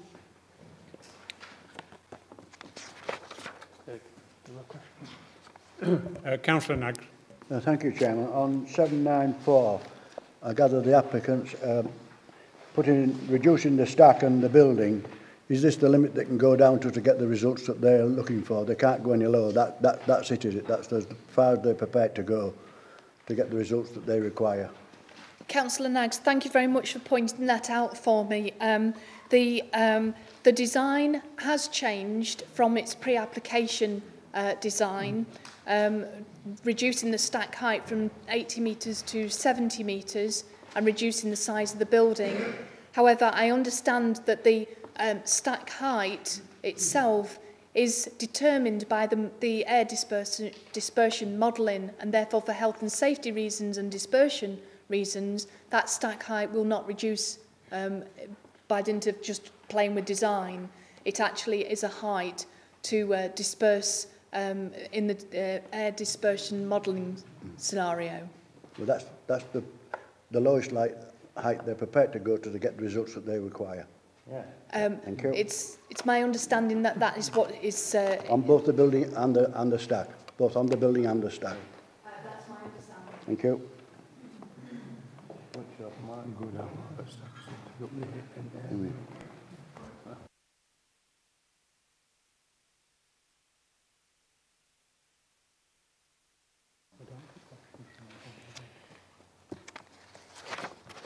Members, the next environmental effect that is assessed in the main considerations of in the report is found on page 181 at paragraph, starting with paragraph 7.112, 112, which assesses landscape and visual impact. Members will have heard today the concerns of local residents and those objecting to the development as to the location of the development in open countryside. That is recognised that the site is in open countryside. It isn't, however, located in an area of land which is designated for its landscape quality. It is not sited in an area of outstanding natural beauty, nor is sited in any of the national parks. The application has been accompanied by a landscape and visual impact assessment, and that is included in the environmental statement accompanying the application. As mentioned in the presentation, there are 25 viewpoints assessed. 7 were assessed as experiencing moderate to large adverse impact at year 1. Viewpoint 10 fell into a slight impact in year 15, but one of those was experiencing large impact, and that was at Nineveh Farm. In terms of landscape character areas 69 and 91 were assessed as experiencing moderate impact. A significant number of objections raised in respect to this proposal contend that the impact upon the landscape is so significant that by dint of that it's contrary to policy. The proposal has been assessed against the relevant policies which are identified at 7.120 of your report in front of you on page 183.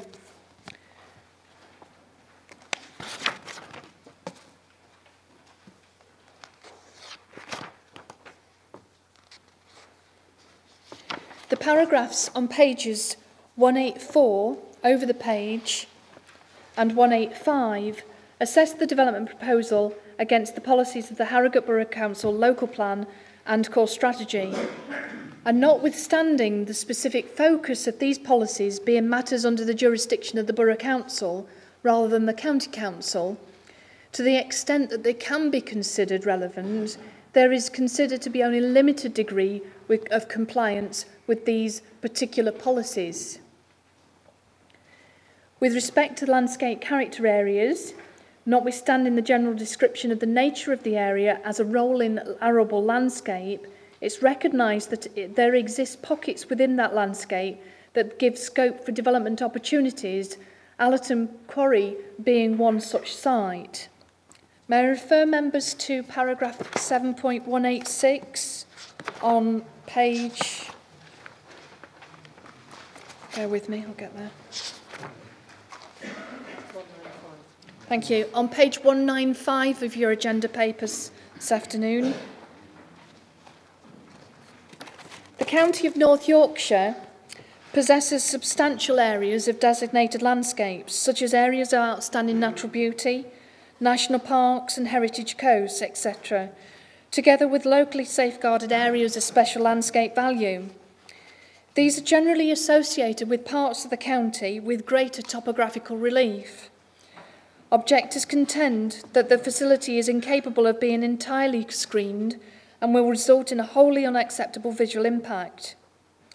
It's acknowledged that the siting of the development with a lower-lying, gently undulating landscape is likely to increase its zone of visual influence, i.e. it could be seen for a greater distance in such a landscape. However, if the development were to be located in a landscape of greater relief, as in greater topographical distance, and thereby reducing the building's zone of visual influence within the landscape, there's a greater likelihood of the development conflicting with more rigorous policy tests associated with such landscapes. This would likely be the case were a site to be found in many such locations which are similarly in non-designated landscapes. Furthermore, it is also considered that any site that is likely to be readily accessible to the principal road network, as stated as a need for this development, is also likely to be in a location with relatively high numbers of passing visual receptors. However, notwithstanding that, there remains a significant impact resulting from the development. The proposed site is considered to be one which has, notwithstanding the remains a significant impact resulting from the development, the proposed site is considered to be one which has the benefit of substantial existing screening by way of topography and mature landscaping, in which both the immediate vicinity of the site and its environs, whilst with the acknowledged exception of the nearby registered park and garden, safeguarding highly valued designated landscapes. It should be noted that Natural England does not object to the proposal on landscape and visual impact grounds, and considers that the proposal is unlikely to have a significant impact upon the Nidderdale or Howardian Hills AONB.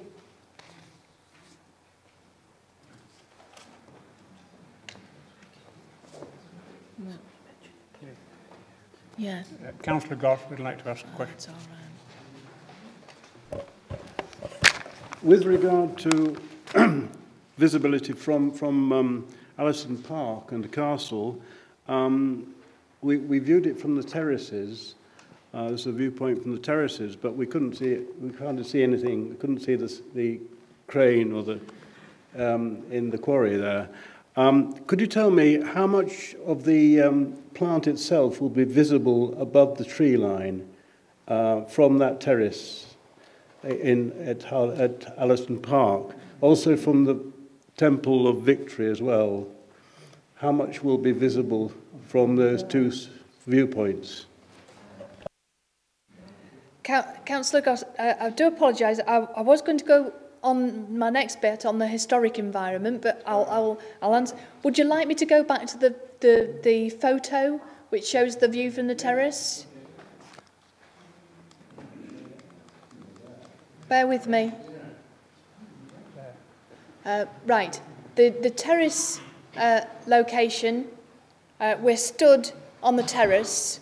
I should point out the council's photograph is the top photograph. The applicant's photograph, as part of the application document, shows the stack here in this location here. I did do a check with officers attending the site visit, and I should point out that on every single viewpoint that we went to, we could see the crane on the site. So we could see the crane, albeit I do acknowledge that it was foggy on the day and that rendered the visibility difficult, but it was seen. Sorry, I'm afraid I haven't the information to be able to give you, Councillor Goss, on the remaining. I apologise.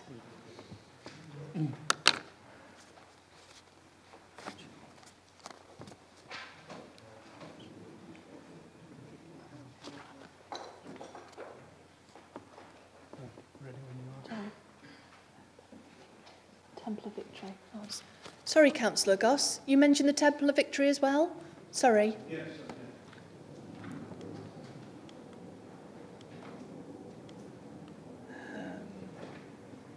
We don't have a view from the Temple of Victory, do we? Do you mean from the Temple of Victory?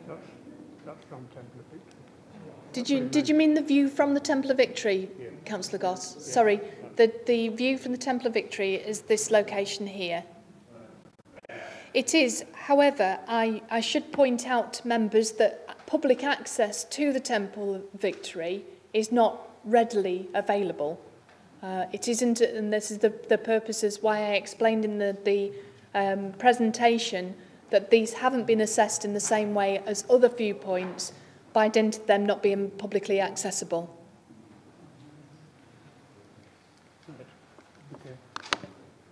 Sorry, Mrs. Chair. Would you like me to just do... Shall I leave that there up on the screen? Yes. Shall I leave that up there? Members, with respect to the historic environment, I'm not moving to the heritage part of the main considerations. There is a degree of overlap between the heritage aspects of the impact of the development and landscape. They do share, they do have shared boundaries in terms of discipline.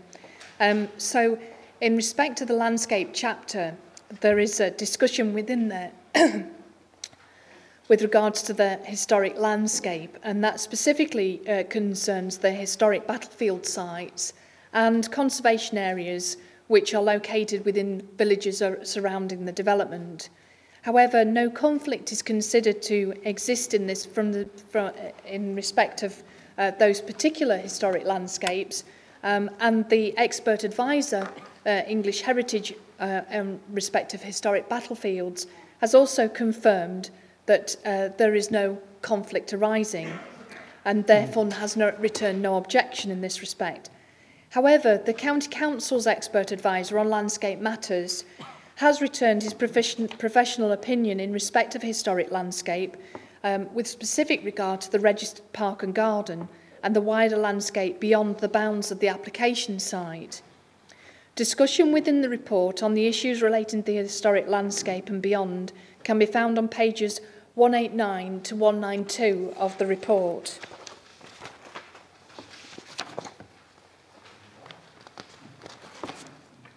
Sorry, members, I have backtracked a bit.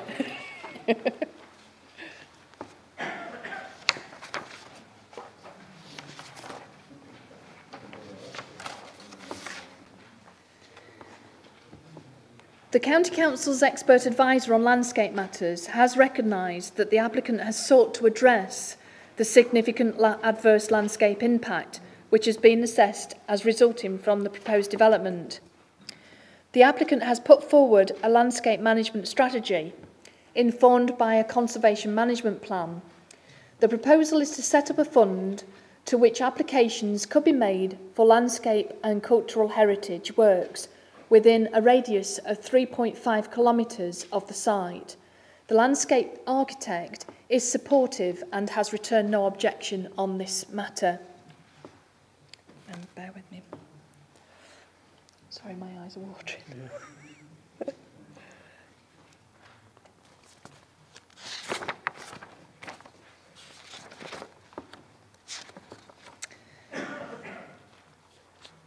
Members, moving on to the heritage matters. Councillor Naggs? No, let's just save the questions that we're getting to.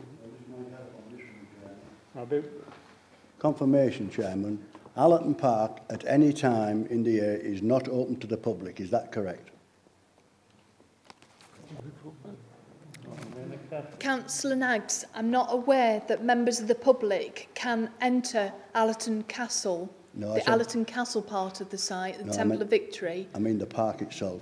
The park itself, I'm not aware that there's general public access within the park and garden. Thank you. Well, you've been showing us pictures for the public. Yeah.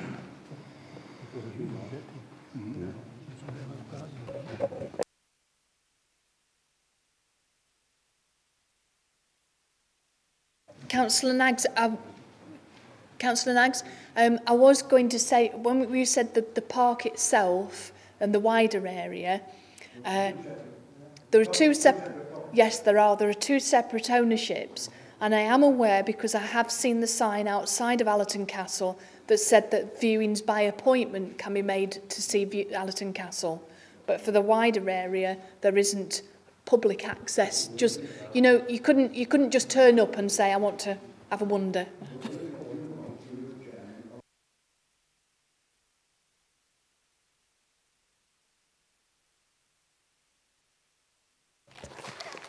On the site meeting with the two separate properties, we were looking at sites from the park towards Allerton Park to the application where the site's going to be.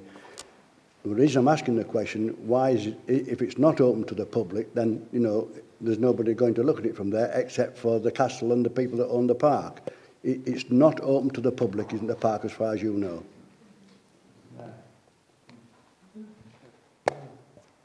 Yes or no? Is the park open to the public? Yes or no? It's not generally open to members of the public. Thank you. You got the answer. Councillor Naggs, because it's not open to the public, doesn't mean to say it doesn't need consideration. Yes, but there could have been a lot more objectors if it had been, Chairman. Joe, don't want to switch.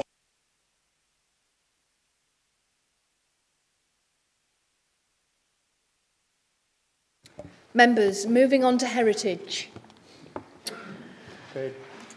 Sorry, page 198 of the substantive report. I'm endeavouring members to try and summarise as much as possible rather than going verbatim on the paragraphs in the report, so please bear with me.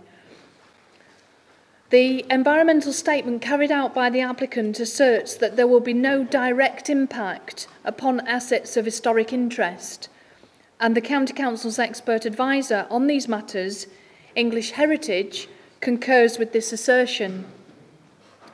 However, notwithstanding the absence of direct impact, it's incumbent on the County Planning Authority to have regard to the setting of those assets, as setting is explained at paragraph 7.200 on page 199. There are a number of listed buildings, both within and beyond the bounds of the registered park and garden. These are identified in paragraph 7.205.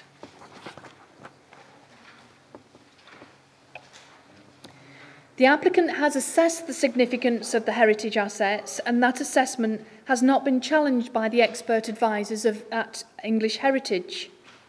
This is explained in paragraph 7.209 to 213. Page 201 and 202. The assessment of impact by the applicant has concluded that large adverse effects arise in respect of both Allerton Castle and the Temple of Victory. English Heritage, the statutory consultee and advisor to the County Council, has reviewed the applicant's assessment and has returned a view that the overall harm to the significance of the assets is termed as less than substantial. In seeking in part to mitigate such impact and in another way to offset the impact, the applicant has put forward a conservation management plan to specifically address works to 7 listed structures within the park and garden. These are listed in paragraph 7.230 of the report.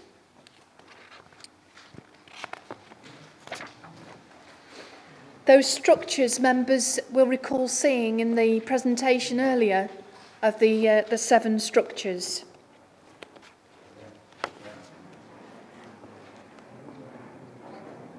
These works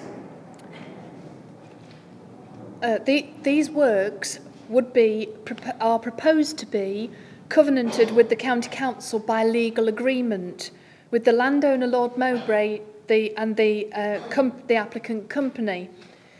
In addition, English Heritage recognises that further monies in the form of a landscape and cultural heritage fund would provide additional monies for works to be undertaken to assets of historical interest.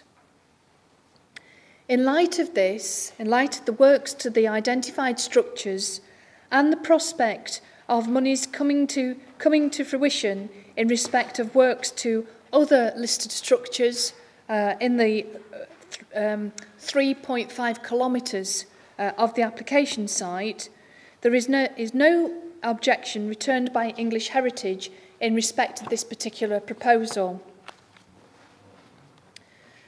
Moving to pages 212 and 219, 212, 219.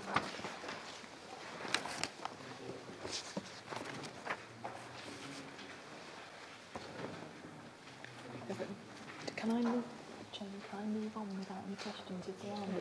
Yes. Yeah. Right. Okay. Right. The paragraphs on those pages concern themselves with the impact of the development and the assessment of the development in respect of impact on residential amenity. The first of the impacts identified is that of air quality, pollution, and the impact on human health, which of course is of major concern to objectors to this proposal. The County Council has undertaken extensive consultation in respect to this application over and above its statutory duty to do so, And the other consultees have included the Health Protection Agency, the Food Standards Agency and the NHS. The statutory consultee in respect to this matter is the Environmental Health Officer, as well as the Environment Agency. All of those consultees have either returned comment or have raised no objection to the proposal. There's further reference in the report to a matter that has been raised today in respect to the proposal about the precautionary principle. If I may, could I refer members to paragraph 7.263 of the report on page 214. Representations have been received from those objecting to the proposed development, stating that the planning authority should apply the precautionary principle approach to determining this application. This has not been reflected in response to statutory consultation, and indeed, to take such an approach would require a circumstance where the proposed development itself had been identified as having potentially dangerous as well as adverse effects in a climate of identified scientific uncertainty. However, the development as put forward in front of you today is proposing the operation of, in quotes, a tried and tested technology in use over a number of years.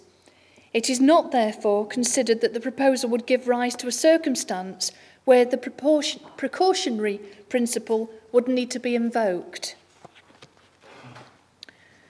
In respect of noise and vibration, the Environmental Health Officer has also been consulted on this particular matter. The officer has returned comment and is satisfied that a condition to safeguard the amenity of nearby local residents at South Farm would be warranted as a means of control, and that would be appropriate in this instance. Members will be drawn later to the revised schedule of conditions attached to the late representations report that includes a condition with respect to noise.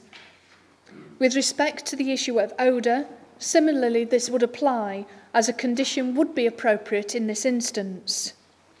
With respect to dust and litter, again, appropriate conditions can be imposed which would render the development acceptable in planning terms. I have a couple of questions.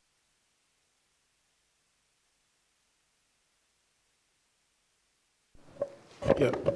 My question is with regard to emissions from the flue stack. The CO2 emissions, have they been taken into account as, which will increase, will definitely increase our greenhouse gases within the area? Could you tell me whether they have been taken into account?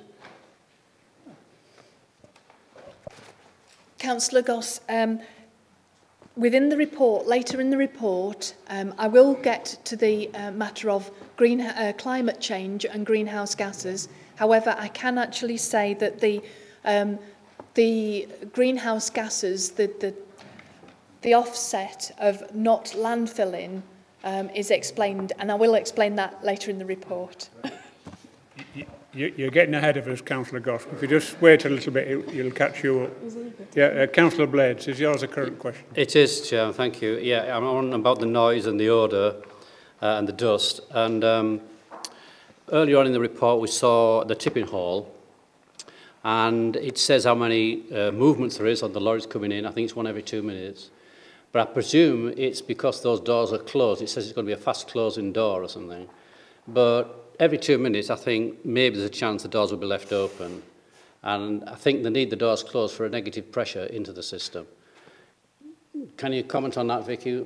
I mean, presumably, all days are with the doors closed, but in actual fact, there's so many lorries coming in and out, the doors probably will be left open, and so therefore, there's a risk of the dust and noise and odour escaping. Councillor Blades, with respect to a development of this nature, the management systems that would apply would ensure that the doors are closed for ensuring the negative pressure to reduce the odours. And indeed, it's not just the planning authority controlling such odours, which deemed appropriate in this particular instance, but there's also the permit conditions that they would have to apply to as well as the company's own environmental management system. Is it a one-way system? Is it a one-way system into there? They're coming in and then and out? It is, Councillor Blades. Yes, it's a one-way system.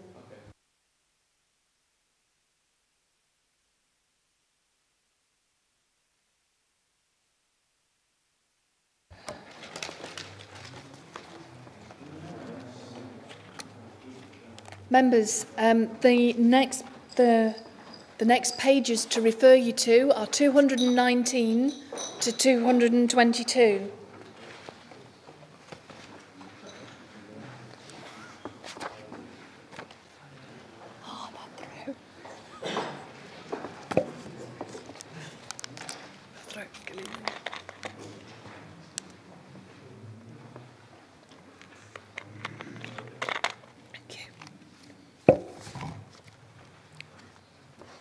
Members, I'll refer you to the bottom of the page on 219, which refers to matters of health, safety, health, hazards, risks and safety. Start again.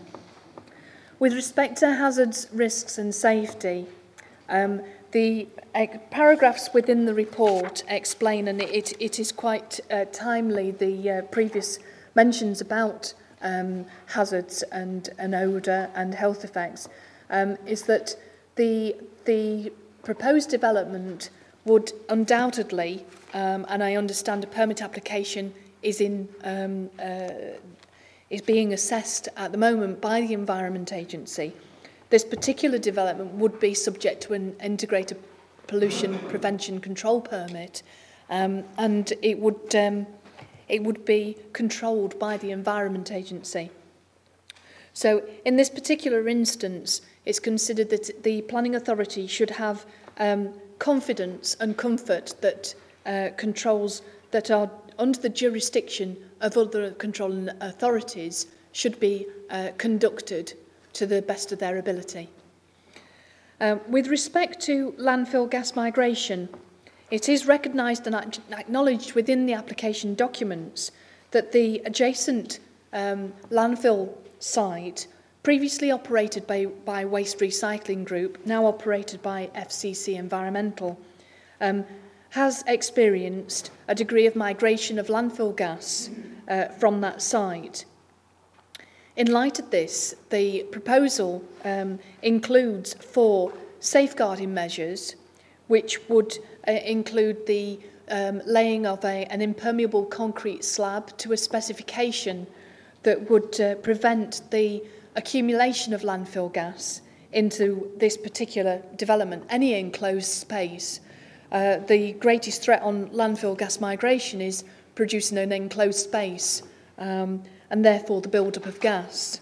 So measures were put forward at the building control stage to ensure that landfill gas migration was not an issue with respect to the development. Furthermore, I would draw your attention to the paragraphs relating to landfill gas migration, where I understand Fitchner Consultant Engineers have made reference to that in the application to the Environment Agency, that says that, yes, they acknowledge that there is landfill gas migration, but it is low risk. Moving on to highway matters, members will be aware that traffic is already associated with the Allerton Park site. Members will recall seeing the RCVs, the refuse collection vehicles, entering the site on the day of the site visit, as they do to enter the existing landfill site. The application has been accompanied by a consultant's report, and in objection to the development, the Parish Council's group had submitted a consultant's report that they had commissioned by URS that is explained within the paragraphs on pages 222 to 227. Members, I don't propose to go into detail as there's quite extensive discussion about the two reports. Suffice to say that the Highway Authority has had sight of the reports and has returned comment in respect. The Highways Agency and the Highways Authority have returned no objection in respect to this application. However, I should point out that two members, that conditions have been suggested and considered appropriate to make the development acceptable, and a legal agreement is proposed in respect of matters raised in paragraph 7.327, which refer to 4 items in respect to the legal agreement. That is the provision of a travel plan, a heavy goods vehicle management plan, construction phase traffic management plan, and the contribution of £128,791 for future maintenance costs with regards to the A168 and A59 junction.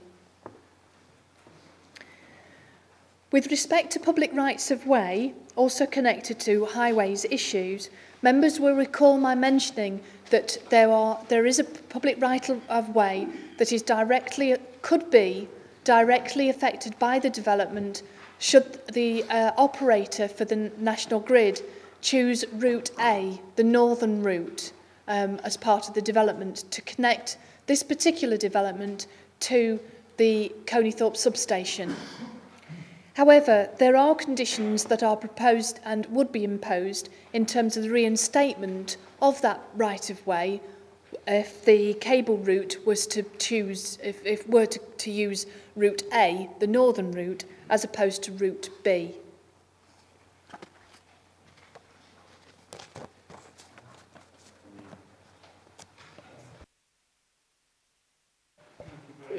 Are we discussing the routes then, or is it left up to the energy company to decide which one? Because plan B would be on the highway, so that the rights of way and way leaves would be there, because they can go straight into the road. So, but then we're not discussing that, yeah? Are we not? We're not? Okay. It's up to the utility. It is. The utility company to decide which is the most suitable route. Members, the next environmental effect under consideration within section 7 of the report is that which concerns ecology and biodiversity issues. Members will recall, this is page 231, starting with paragraph 7.350. In respect of ecology and biodiversity issues, the applicant has undertaken the relevant surveys to assess the site in respect of its habitat, not only existing habitat, but also habitat potential for protected species. Protected species are identified in paragraph 7.352 of the report, including breeding birds, reptiles, bats, water voles and amphibians, and badgers. Bats have been identified to exist and forage in the area surrounding Claro House. And members will recall that being pointed out actually on the site visit last week. Measures have been incorporated into the development proposals to specifically ensure the habitat of the bats is protected and to provide enhancement opportunities for habitats for protected species in the local area as part of its proposals. No objection has been returned in respect to the proposal from the County Council's expert advisor on such matters, the principal ecologist, nor have any objections been returned by Natural England, the statutory consultee on such matters. Page 237, members, points to hydrology, hydrogeology and flood risk. It starts at paragraph 7.380. Members will recall my mention in the presentation and also on site the existence of the surface water attenuation pond, which would be a means of dealing with fluctuations in surface water runoff from the site, and the sustainable urban drainage system principles have also been incorporated into the development, as would the seeding roof would help with roof water as well. The site is not, I'll say again, the site is not within a flood risk area. Page 238, members, refers to geology, contaminated land and stability. Can you just ask where the water's coming for the cooling, for the generator plant? That's not from this source, is it? Councillor Pert, this is to deal with surface water runoff, the attenuation. So where's the water coming for the generator, for the steam? I understand it's a closed system. Yeah. Yes. Right. Is it?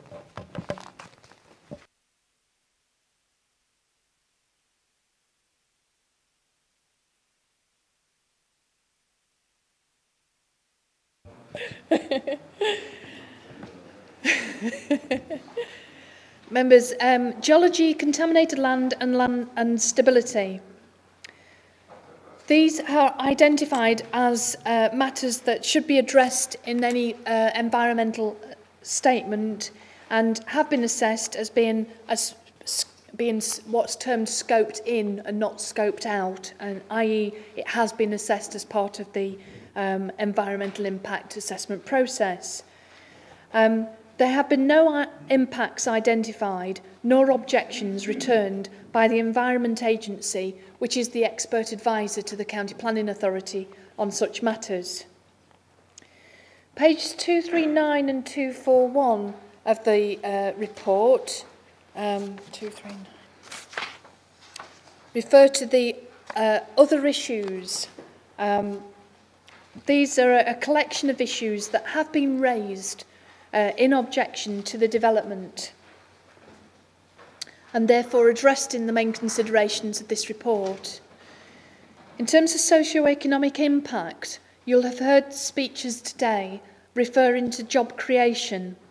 For members' information, job creation is thought to be in the region of approximately 400 jobs during the construction phase of the development. At the time of operation, it's estimated that there would be 70 full-time jobs. However, it is acknowledged that this may involve displacement of some jobs from the existing quarry and from the landfill site.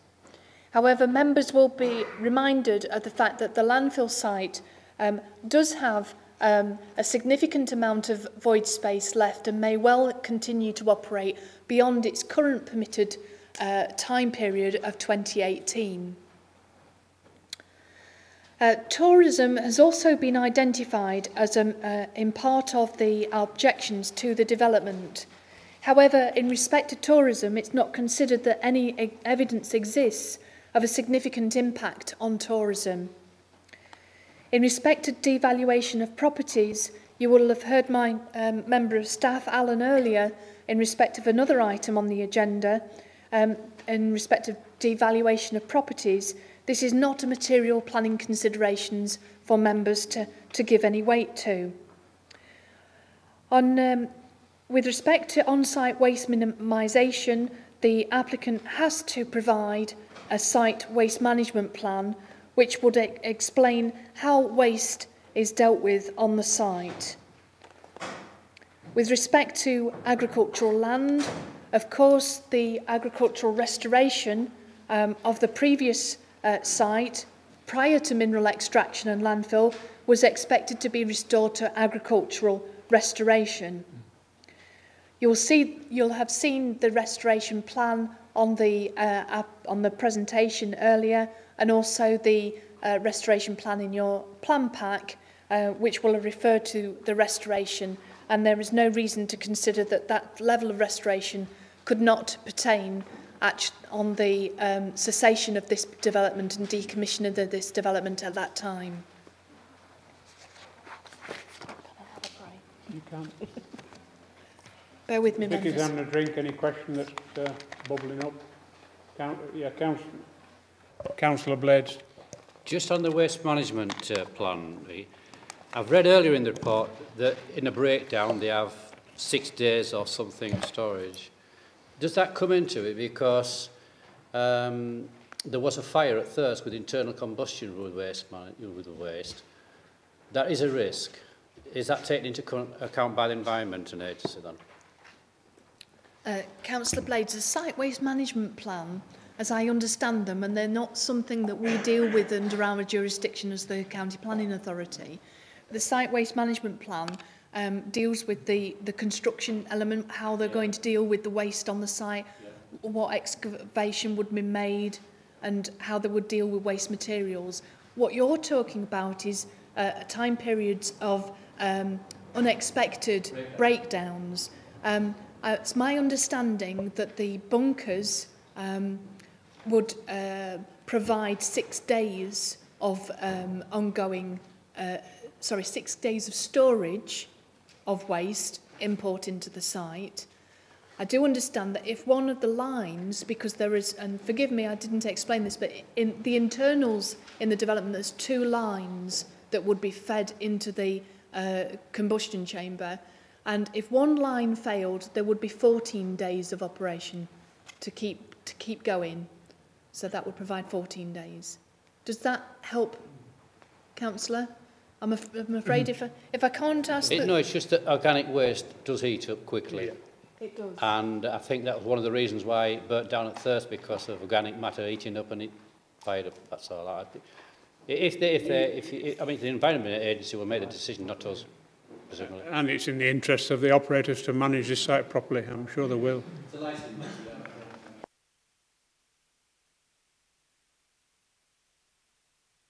Blades, that the build-up of biodegradable waste within a development is a licensing issue. Yeah. Councillor Naggs, have you 2 points, please, Chairman. First one, 400 people being employed on construction. They won't all be professionals. I'd like to think that a lot of those people will be locally employed people when in the construction. On the second point, the land, Grade A3, to be restored afterwards. I presume at this time we haven't any idea what type of, how much acreage at that time will be restored. I mean, it's a long question this time, and if you don't know, I quite accept that, Jackie. Thank you.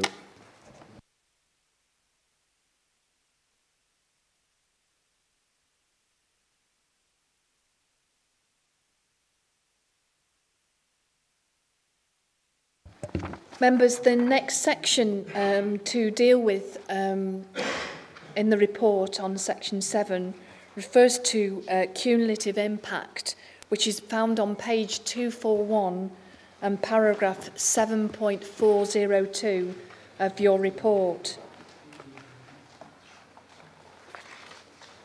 One of the largest sections within that particular bit of the main considerations is given over to the existence of other developments. And if members are happy, I won't go in verbatim into the report. However, the applicant has assessed the cumulative effects, and cumulative effects are a requirement of the environmental impact assessment procedures.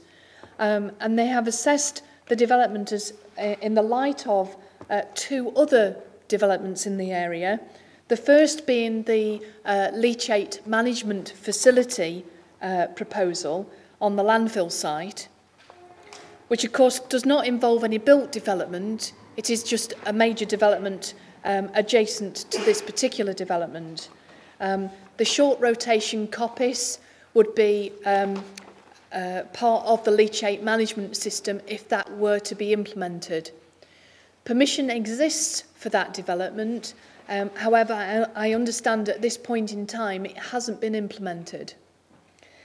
The other development is also referred to within the report as the golf club development on the Flaxby Golf Course, and members will recall showing the location of the Flaxby Golf Course towards the southwest of the development. The report goes into detail about the location of the golf club and that development and how that has been assessed as well. The permission in principle has been decided by the Borough Council Planning Committee. However, a planning permission hasn't been issued as there is a Section 106 agreement, legal agreement, which still remains outstanding on that site. There is not considered to be a cumulative impact, adverse cumulative impact on the grounds of the existence of other developments in the local area. Part B of the cumulative impacts that have been assessed also looks at the use of natural resources, the emissions and creation of nuisances, elimination of waste, and also combination effects. The conclusion being in no circumstances, in those particular elements, parts of that section of the report, are there any reasons to give rise to a reason for refusal on those grounds alone.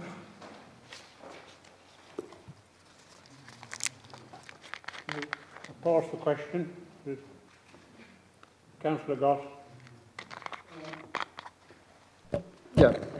With regard to emissions, this is from traffic that's generated to and from the site. Surely you have to take into account that the emissions from various parts of the county will have to be considered, because this will increase our carbon footprint dramatically, especially in the Harrogate area. Is that not so? Councillor, you jumped ahead of me again.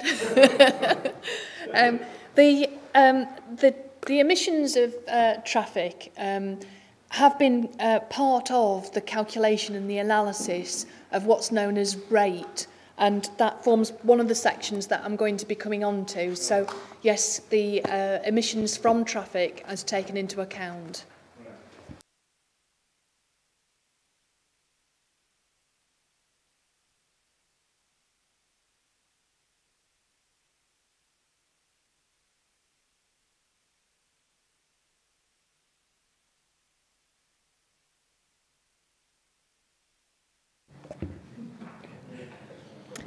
Members, pages 246 and 249, 249, refer to issues relating to climate change. The first of those issues concerns energy recovery.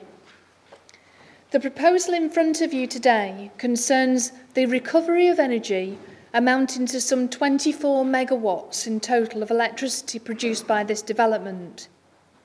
You'll have heard mention made this morning with regards to renewable energy. With respect to the biodegradable element, that is termed renewable energy, and 1 megawatt of electricity would be produced by the anaerobic digester facility, and the energy from waste facility would produce 15.5 megawatts of renewable energy. This is supported in policy at both the national, local and the European level. You will have also, you will have also heard reference to combined heat and power.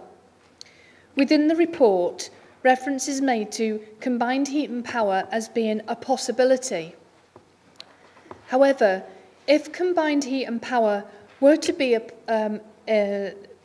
part of the development, and it is designed to be retrofitted for combined heat and power, members have to bear in mind that there will be a knock-on effect to the amount of electricity produced.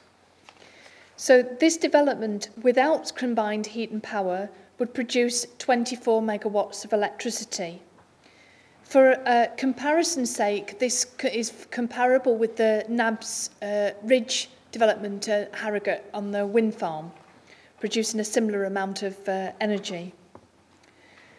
Moving on to the tool, Councillor Goss, that I was referring to about calculations on emissions, is the rate analysis, which is provided on pages 250 to 256 of the report.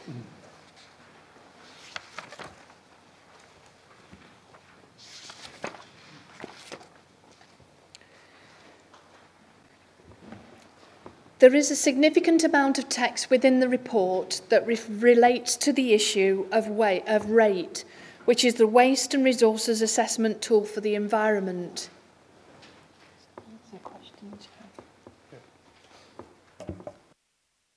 Councillor Holt, you've been very quiet, so I'll let you have a question.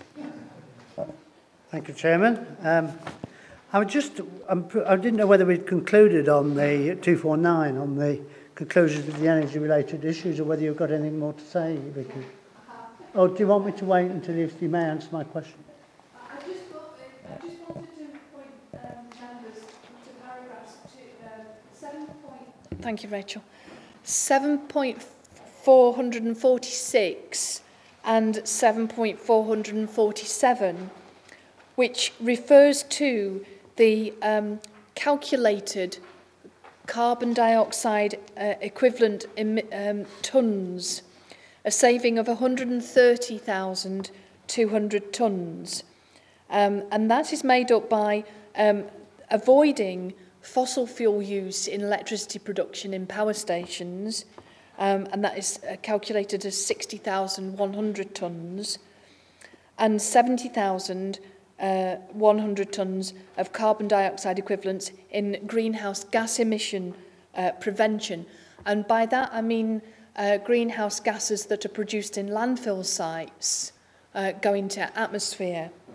Now, Councillor Holt, you were going to refer to paragraph 449. No? 7.440 on page 249. Oh, do apologise. Oh, do apologise. Yes, ask that. Yeah, okay. I mean, on that, I was thinking about this condition that's been put on, which is condition 42, I think it is, and this aspiration to assess the usage of the heat generated, and ask why could not this not have been done before this application came before us. I mean, it seems to me almost a technical calculation to say, well, if, as you say, 24 megawatts without CHP, I don't know what it is with CHP, but there's a figure. Why can't we sort of say, yes, we can use this heat, or no, we can't, rather than asking the applicant to do a calculation after he's got approval. Not a calculation, do an assessment, which he might come back and say, oh, can't do anything, tough. I mean, I'd like an answer to that, and then I'd like to go on to a question about the Fitch and the calculation.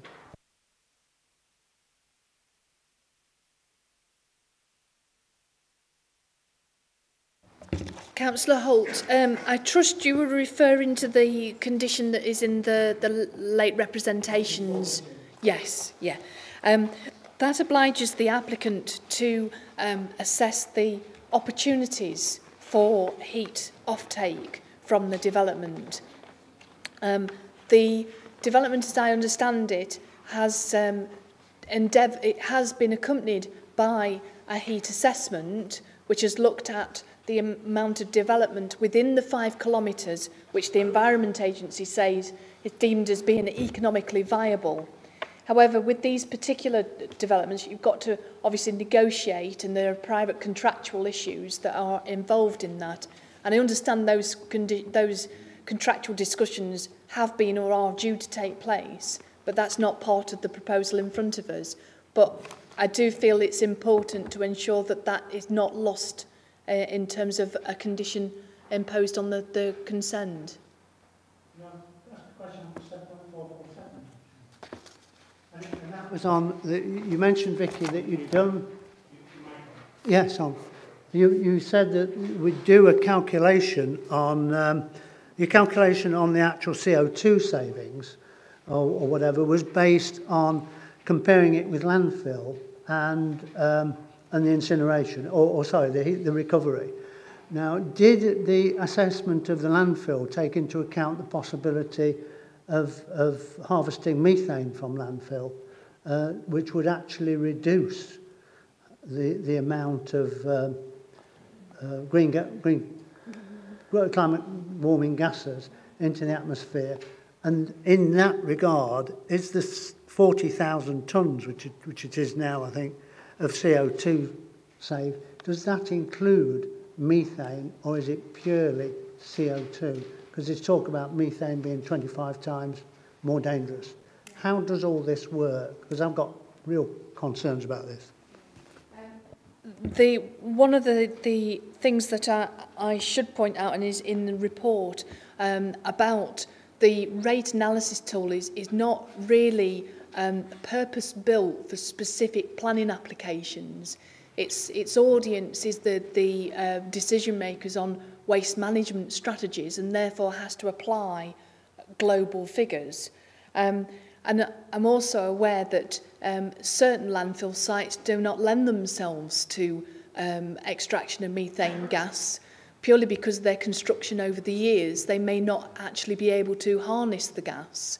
So it isn't a straightforward calculation saying no methane or methane. So I don't think it's appropriate for me to comment definitively on whether that's part of the actual analysis. So for Andrew, this is pretty useful.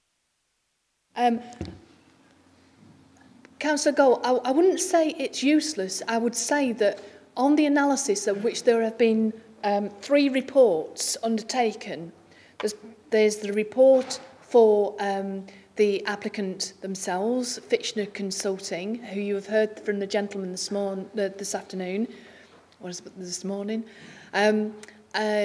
The Waste Disposal Authority has commissioned SKM Enviros to also do a similar analysis, and Eunomia, on behalf of the Parish Councils Group, commissioned on their behalf to also undertake an analysis. I believe that the conclusions throughout them are saying that there will be a net climate change benefit resulting from the developments. However, if you bear with me, please, there is mention within the Eunomia report of landfill possibly being just as beneficial, probably the wrong word, but just at the same level of what the Allerton Waste Recycling Park would be. However, it's perverse to consider landfill as being a continuation in perpetuity when you consider that European, national and local policies all seek to secure diversion away from landfill.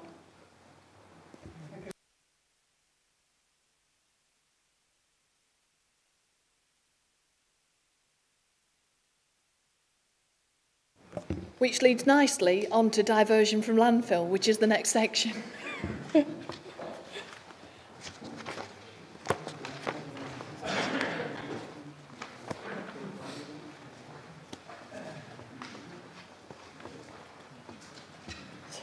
know, it's struggling. I haven't got it anymore. I've got one mouthful left. You want to go right through this before we have a break? There's a lot to do with it. Hold on a minute. Diversion landfill need consideration Chair. alternatives. Chair. Yeah, probably the best to do so, yeah.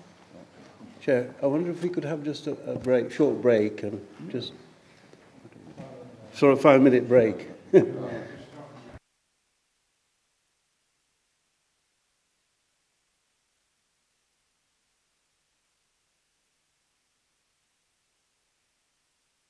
That we will have a 10-minute break, please. We'll be here at 4:15. the book on us being finished by 4 o'clock. I said we'd take the board.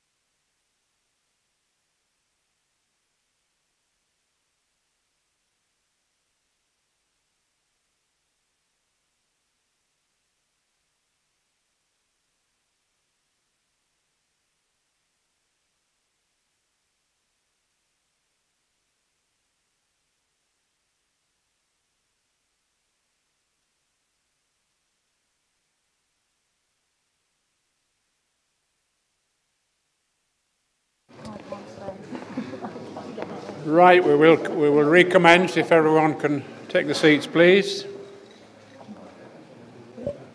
I think Vicky has one or two amendments to make. Thank you, Mr. Chairman. Yes, there's a point of correction. I do apologise to members. When I referred to the Allerton Park site and its comparison with climate change benefits to landfill, I was incorrect in saying that it was just as beneficial. In fact, actually on paragraph 7.463 of page 254 of the substantive report, the 1, 2, 3, 4, 5. The fifth bullet point of that paragraph refers to the AWRP performing worse than landfill. This, of course, is the Eunomia report, and in their opinion, the AWRP performs worse than landfill. So many apologies, members. It was incorrect, and I made that correction for you. My second point refers to the matter with regards to the question about comparisons and the assumptions made in the rate analysis and whether landfill gas electricity production is part of that calculation. Members, if I can ask for your patience to refer to Ian Fielding, Assistant Director with responsibility for waste management, to give you the technical answer on that for you. Thank you, Mr. Chairman. Thank you. I'll start off by saying I am not an expert in rate. Rate is a very complicated tool developed by the Environment Agency to strategy development. Like any authority wanting to run rate, we've employed our own consultants and advisors to help us in the way we've used it. But I do know a little bit about it, and I know enough about it to be able to report, yes, it is, Councillor Holt's question particularly, yes, it does take into account the benefits, if you like, in inverted commas, of landfill in terms of generating landfill gas, which can then be used to generate electricity. Rate works by allowing a number of values to be input to make it as specific as you can, to drill down the specifics for your own strategy decisions. But there are a suite of default values in there. We, as the Waste Disposal Authority, reviewed Amy Cespa's rate model as part of the procurement, and we were comfortable with the assumptions they'd made in their model as being reflective of the general position relevant to North Yorkshire, and to allow us to compare with other bids. And from memory, I believe they were using what you might call the default values for recovery of gas from landfill. One of the difficulties we've got in making comparisons, and the last point Vicky pointed out about the Eunomia report is a good example. Eunomia have concluded that AWRP would be worse than landfill. We don't know the assumptions that they've made to reach that conclusion, so I can't comment as to how they've got to that conclusion and what assumptions they've made, for instance, around the benefits of using landfill gas to generate electricity. I know from what we've said and what we've reviewed in terms of Amy says that we're broadly comfortable with it, but I can't make that direct comparison with anyone else's running of the model. So, but the answer to your question, I think, is yes, it does include it, and it will have included it for both parties in this case. That really. I mean, what bothers me is we have Fitchner, we have then Eunomia, and we have two different calculations. So we bring in that. And in the report, it says SK and Virus point out neither Fitchner nor Eunomia provided detailed assumptions used. Now, so, I mean, we're left in the dark as to know whether Fitchner or Eunomia use the right assumptions, or can they just pick and choose the assumptions? And if they do, it comes back to my point, what is the use of this to us? I mean, it would have been better if SKM Virus had been able to say Fitchner have used the right assumptions, Eunomia hasn't, or vice versa. But we're left in the dark. It seems as though you pick your own assumptions and what you turn out, then you just say, oh, which one shall we believe? You know, that's, I think, the position members are in. Well, I totally agree. Two consultants could come up with different answers using the same tool. It's difficult for members to get their head around.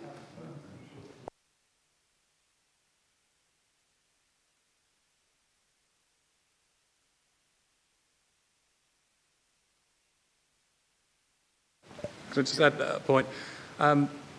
The reference in the report to SKM not having the two models refers to the two models that have been run recently and that have informed the specific development. What I can say is SKM did have access to the models run by FICNA in support of the procurement, albeit 2 years ago, but the outputs from that model and the recent FICNA model are broadly comparable. So we've concluded from that they're using probably the same assumptions or very similar assumptions.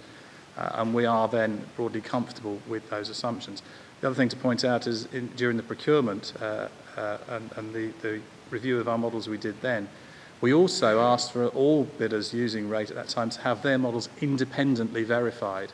So not only do we have comfort that SKM have reviewed the FICNA model or something similar to it, the model that's presented now, we also have knowledge that they were independently verified at that time as well. So we have, from the Waste Disposal Authority, perhaps comfort in the FICNA model being an accurate representation, as it can be at this stage, of what's proposed. Members, if I may come in on that, Ian has just said, could I point members to paragraph 7.473, please, on page 256. That paragraph states that it appears to officers that a carbon saving in 2030 over landfill is the likely result of the AWRP proposal, although, as SKM and Viros point out, neither Fitchner nor Eunomia have provided the detailed assumptions used.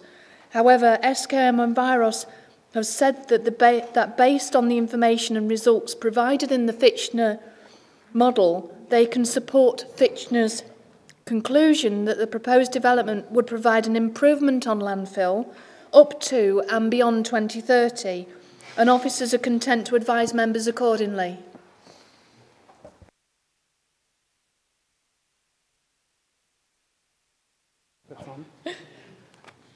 Members, diversion from landfill, page 256, so it's a couple of paragraphs below that. Diversion of waste from landfill is a fundamental objective of European and national policy and legislation, regional planning policy, and the local waste joint municipal waste management strategy for Yorkshire, for York and North Yorkshire. The diversion from landfill of biodegradable waste and its contribution to greenhouse gas emission avoidance is a principle that is set out and the basis of the policy and legislative context, which is explained earlier in the report. With respect to existing and forecasted landfill capacity, explanation is provided in paragraphs 7.486 to 7.490 on pages 258 and 259, where the context there is that proposals for landfill in future are likely to be subject to considerable policy objection in the light of national, regional and local policy. So existing existing contracts by the Waste Disposal Authority have explained that it indicates a continuing decline in capacity of landfill sites. This would continue to be the case were applications to come forward for landfill to be considered in the context of being contrary to policy. With respect to impact on recycling and waste production, explanations provided on pages 259, 260 and 261. It's not anticipated that there would be a conflict with recycling, with high levels of recycling. It's acknowledged within the report that high levels of recycling can exist and are capable of working hand in hand with one another. Moving on to the... Sorry.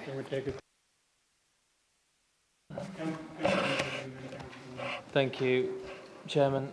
Vicky, could I just ask regarding capacity? the applicant seems to think there will be enough waste to treat at the Allerton Park plant, and the objectors take the opposing view. And there's some mention about taking up any shortfall with commercial and industrial waste. Could you tell me what type of materials come under the heading of commercial and industrial waste? And has that been taken into account, i.e. in terms of the impact that treating those kind of things will have at the park? Councillor Lee, thank you for that question. The context of the types of materials that would be the commercial and industrial waste would be similar in nature to that which household waste also includes. So they are of a similar type as you would get in your black bagged bin waste from commercial and retail properties. And indeed the report outlines the fact that the authority would have a duty to dispose of that waste within the facility.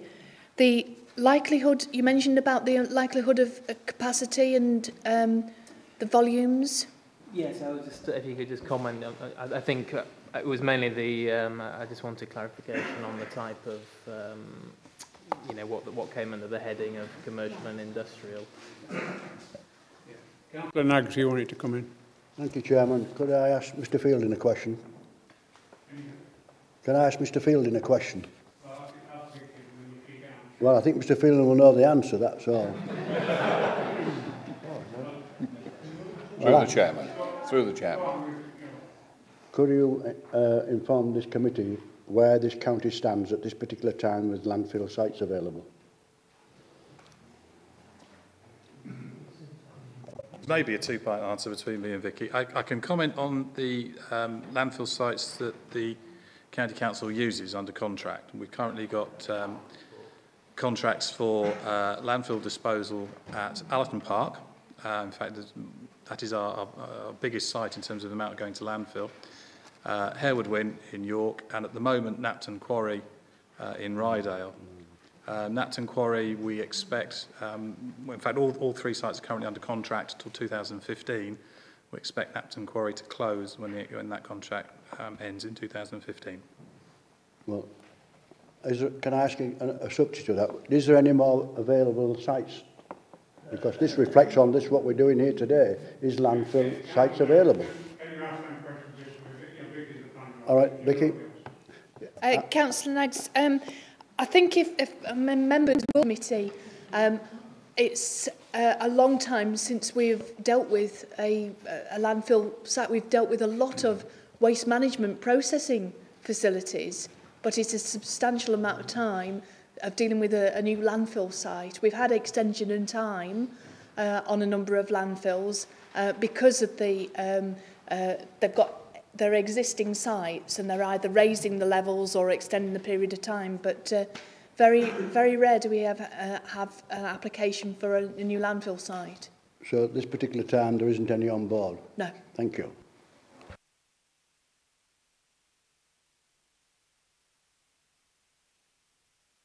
Point of order, what is that relevance to this planning application?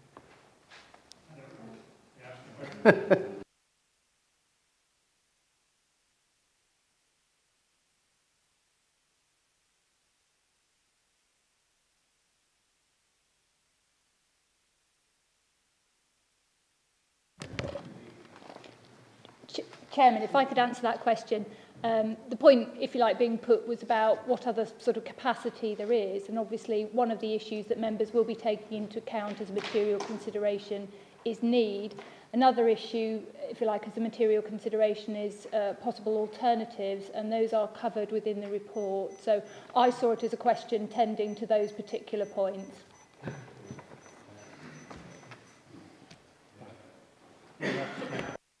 Let's move on. Which moves on to the argument of need, which is on page 262. Page 262 to page 272, the need for the development. Within that section of the main considerations of the report, it's recognised that a need is encompassed within national and European policy and legislation. The continuing driving force is that of pushing waste management up the hierarchy and away from landfill. Notwithstanding the substantial number of objections returned to the contrary, the County Planning Authority has had regard to the assessment of need put forward by the applicant. Moving on to section regarding consideration of alternative technologies on page 273 of the report.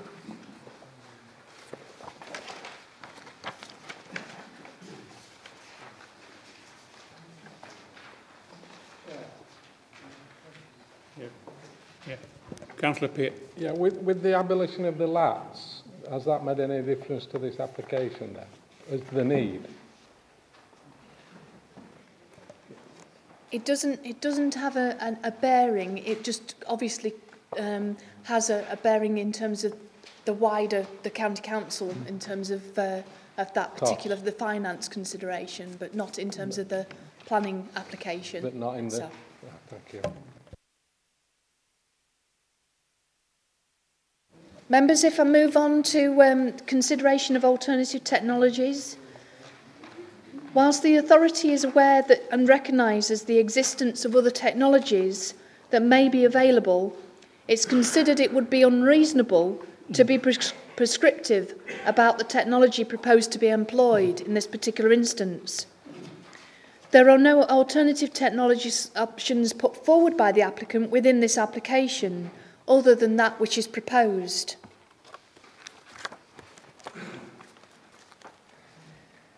Consideration of a single versus multi-site solution.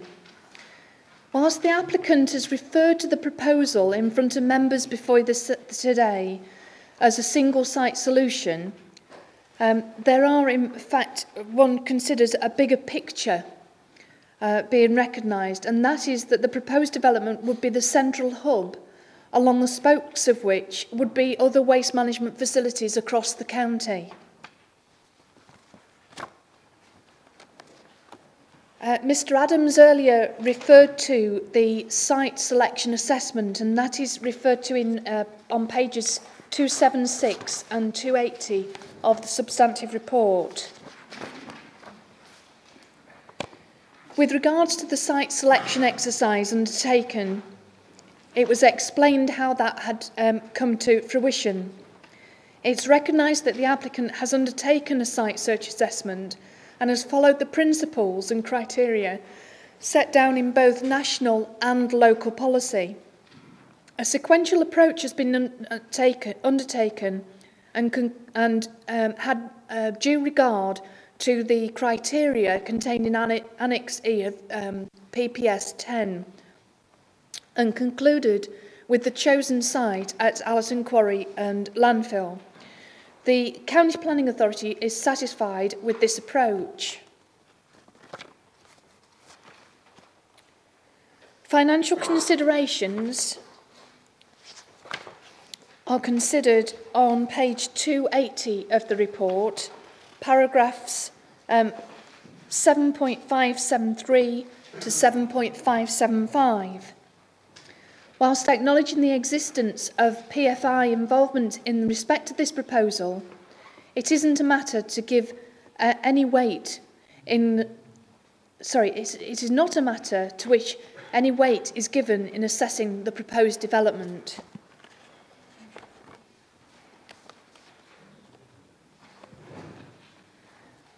Moving on to the presumption in favour of sustainable development, which is explained within paragraph 7.576 to 7.578 on page 281 of the substantive report.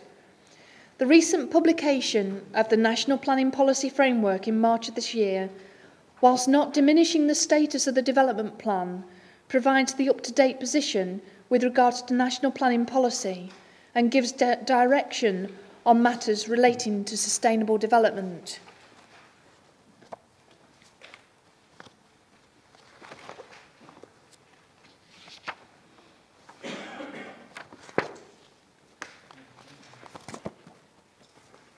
Would you like to pause for the conclusions?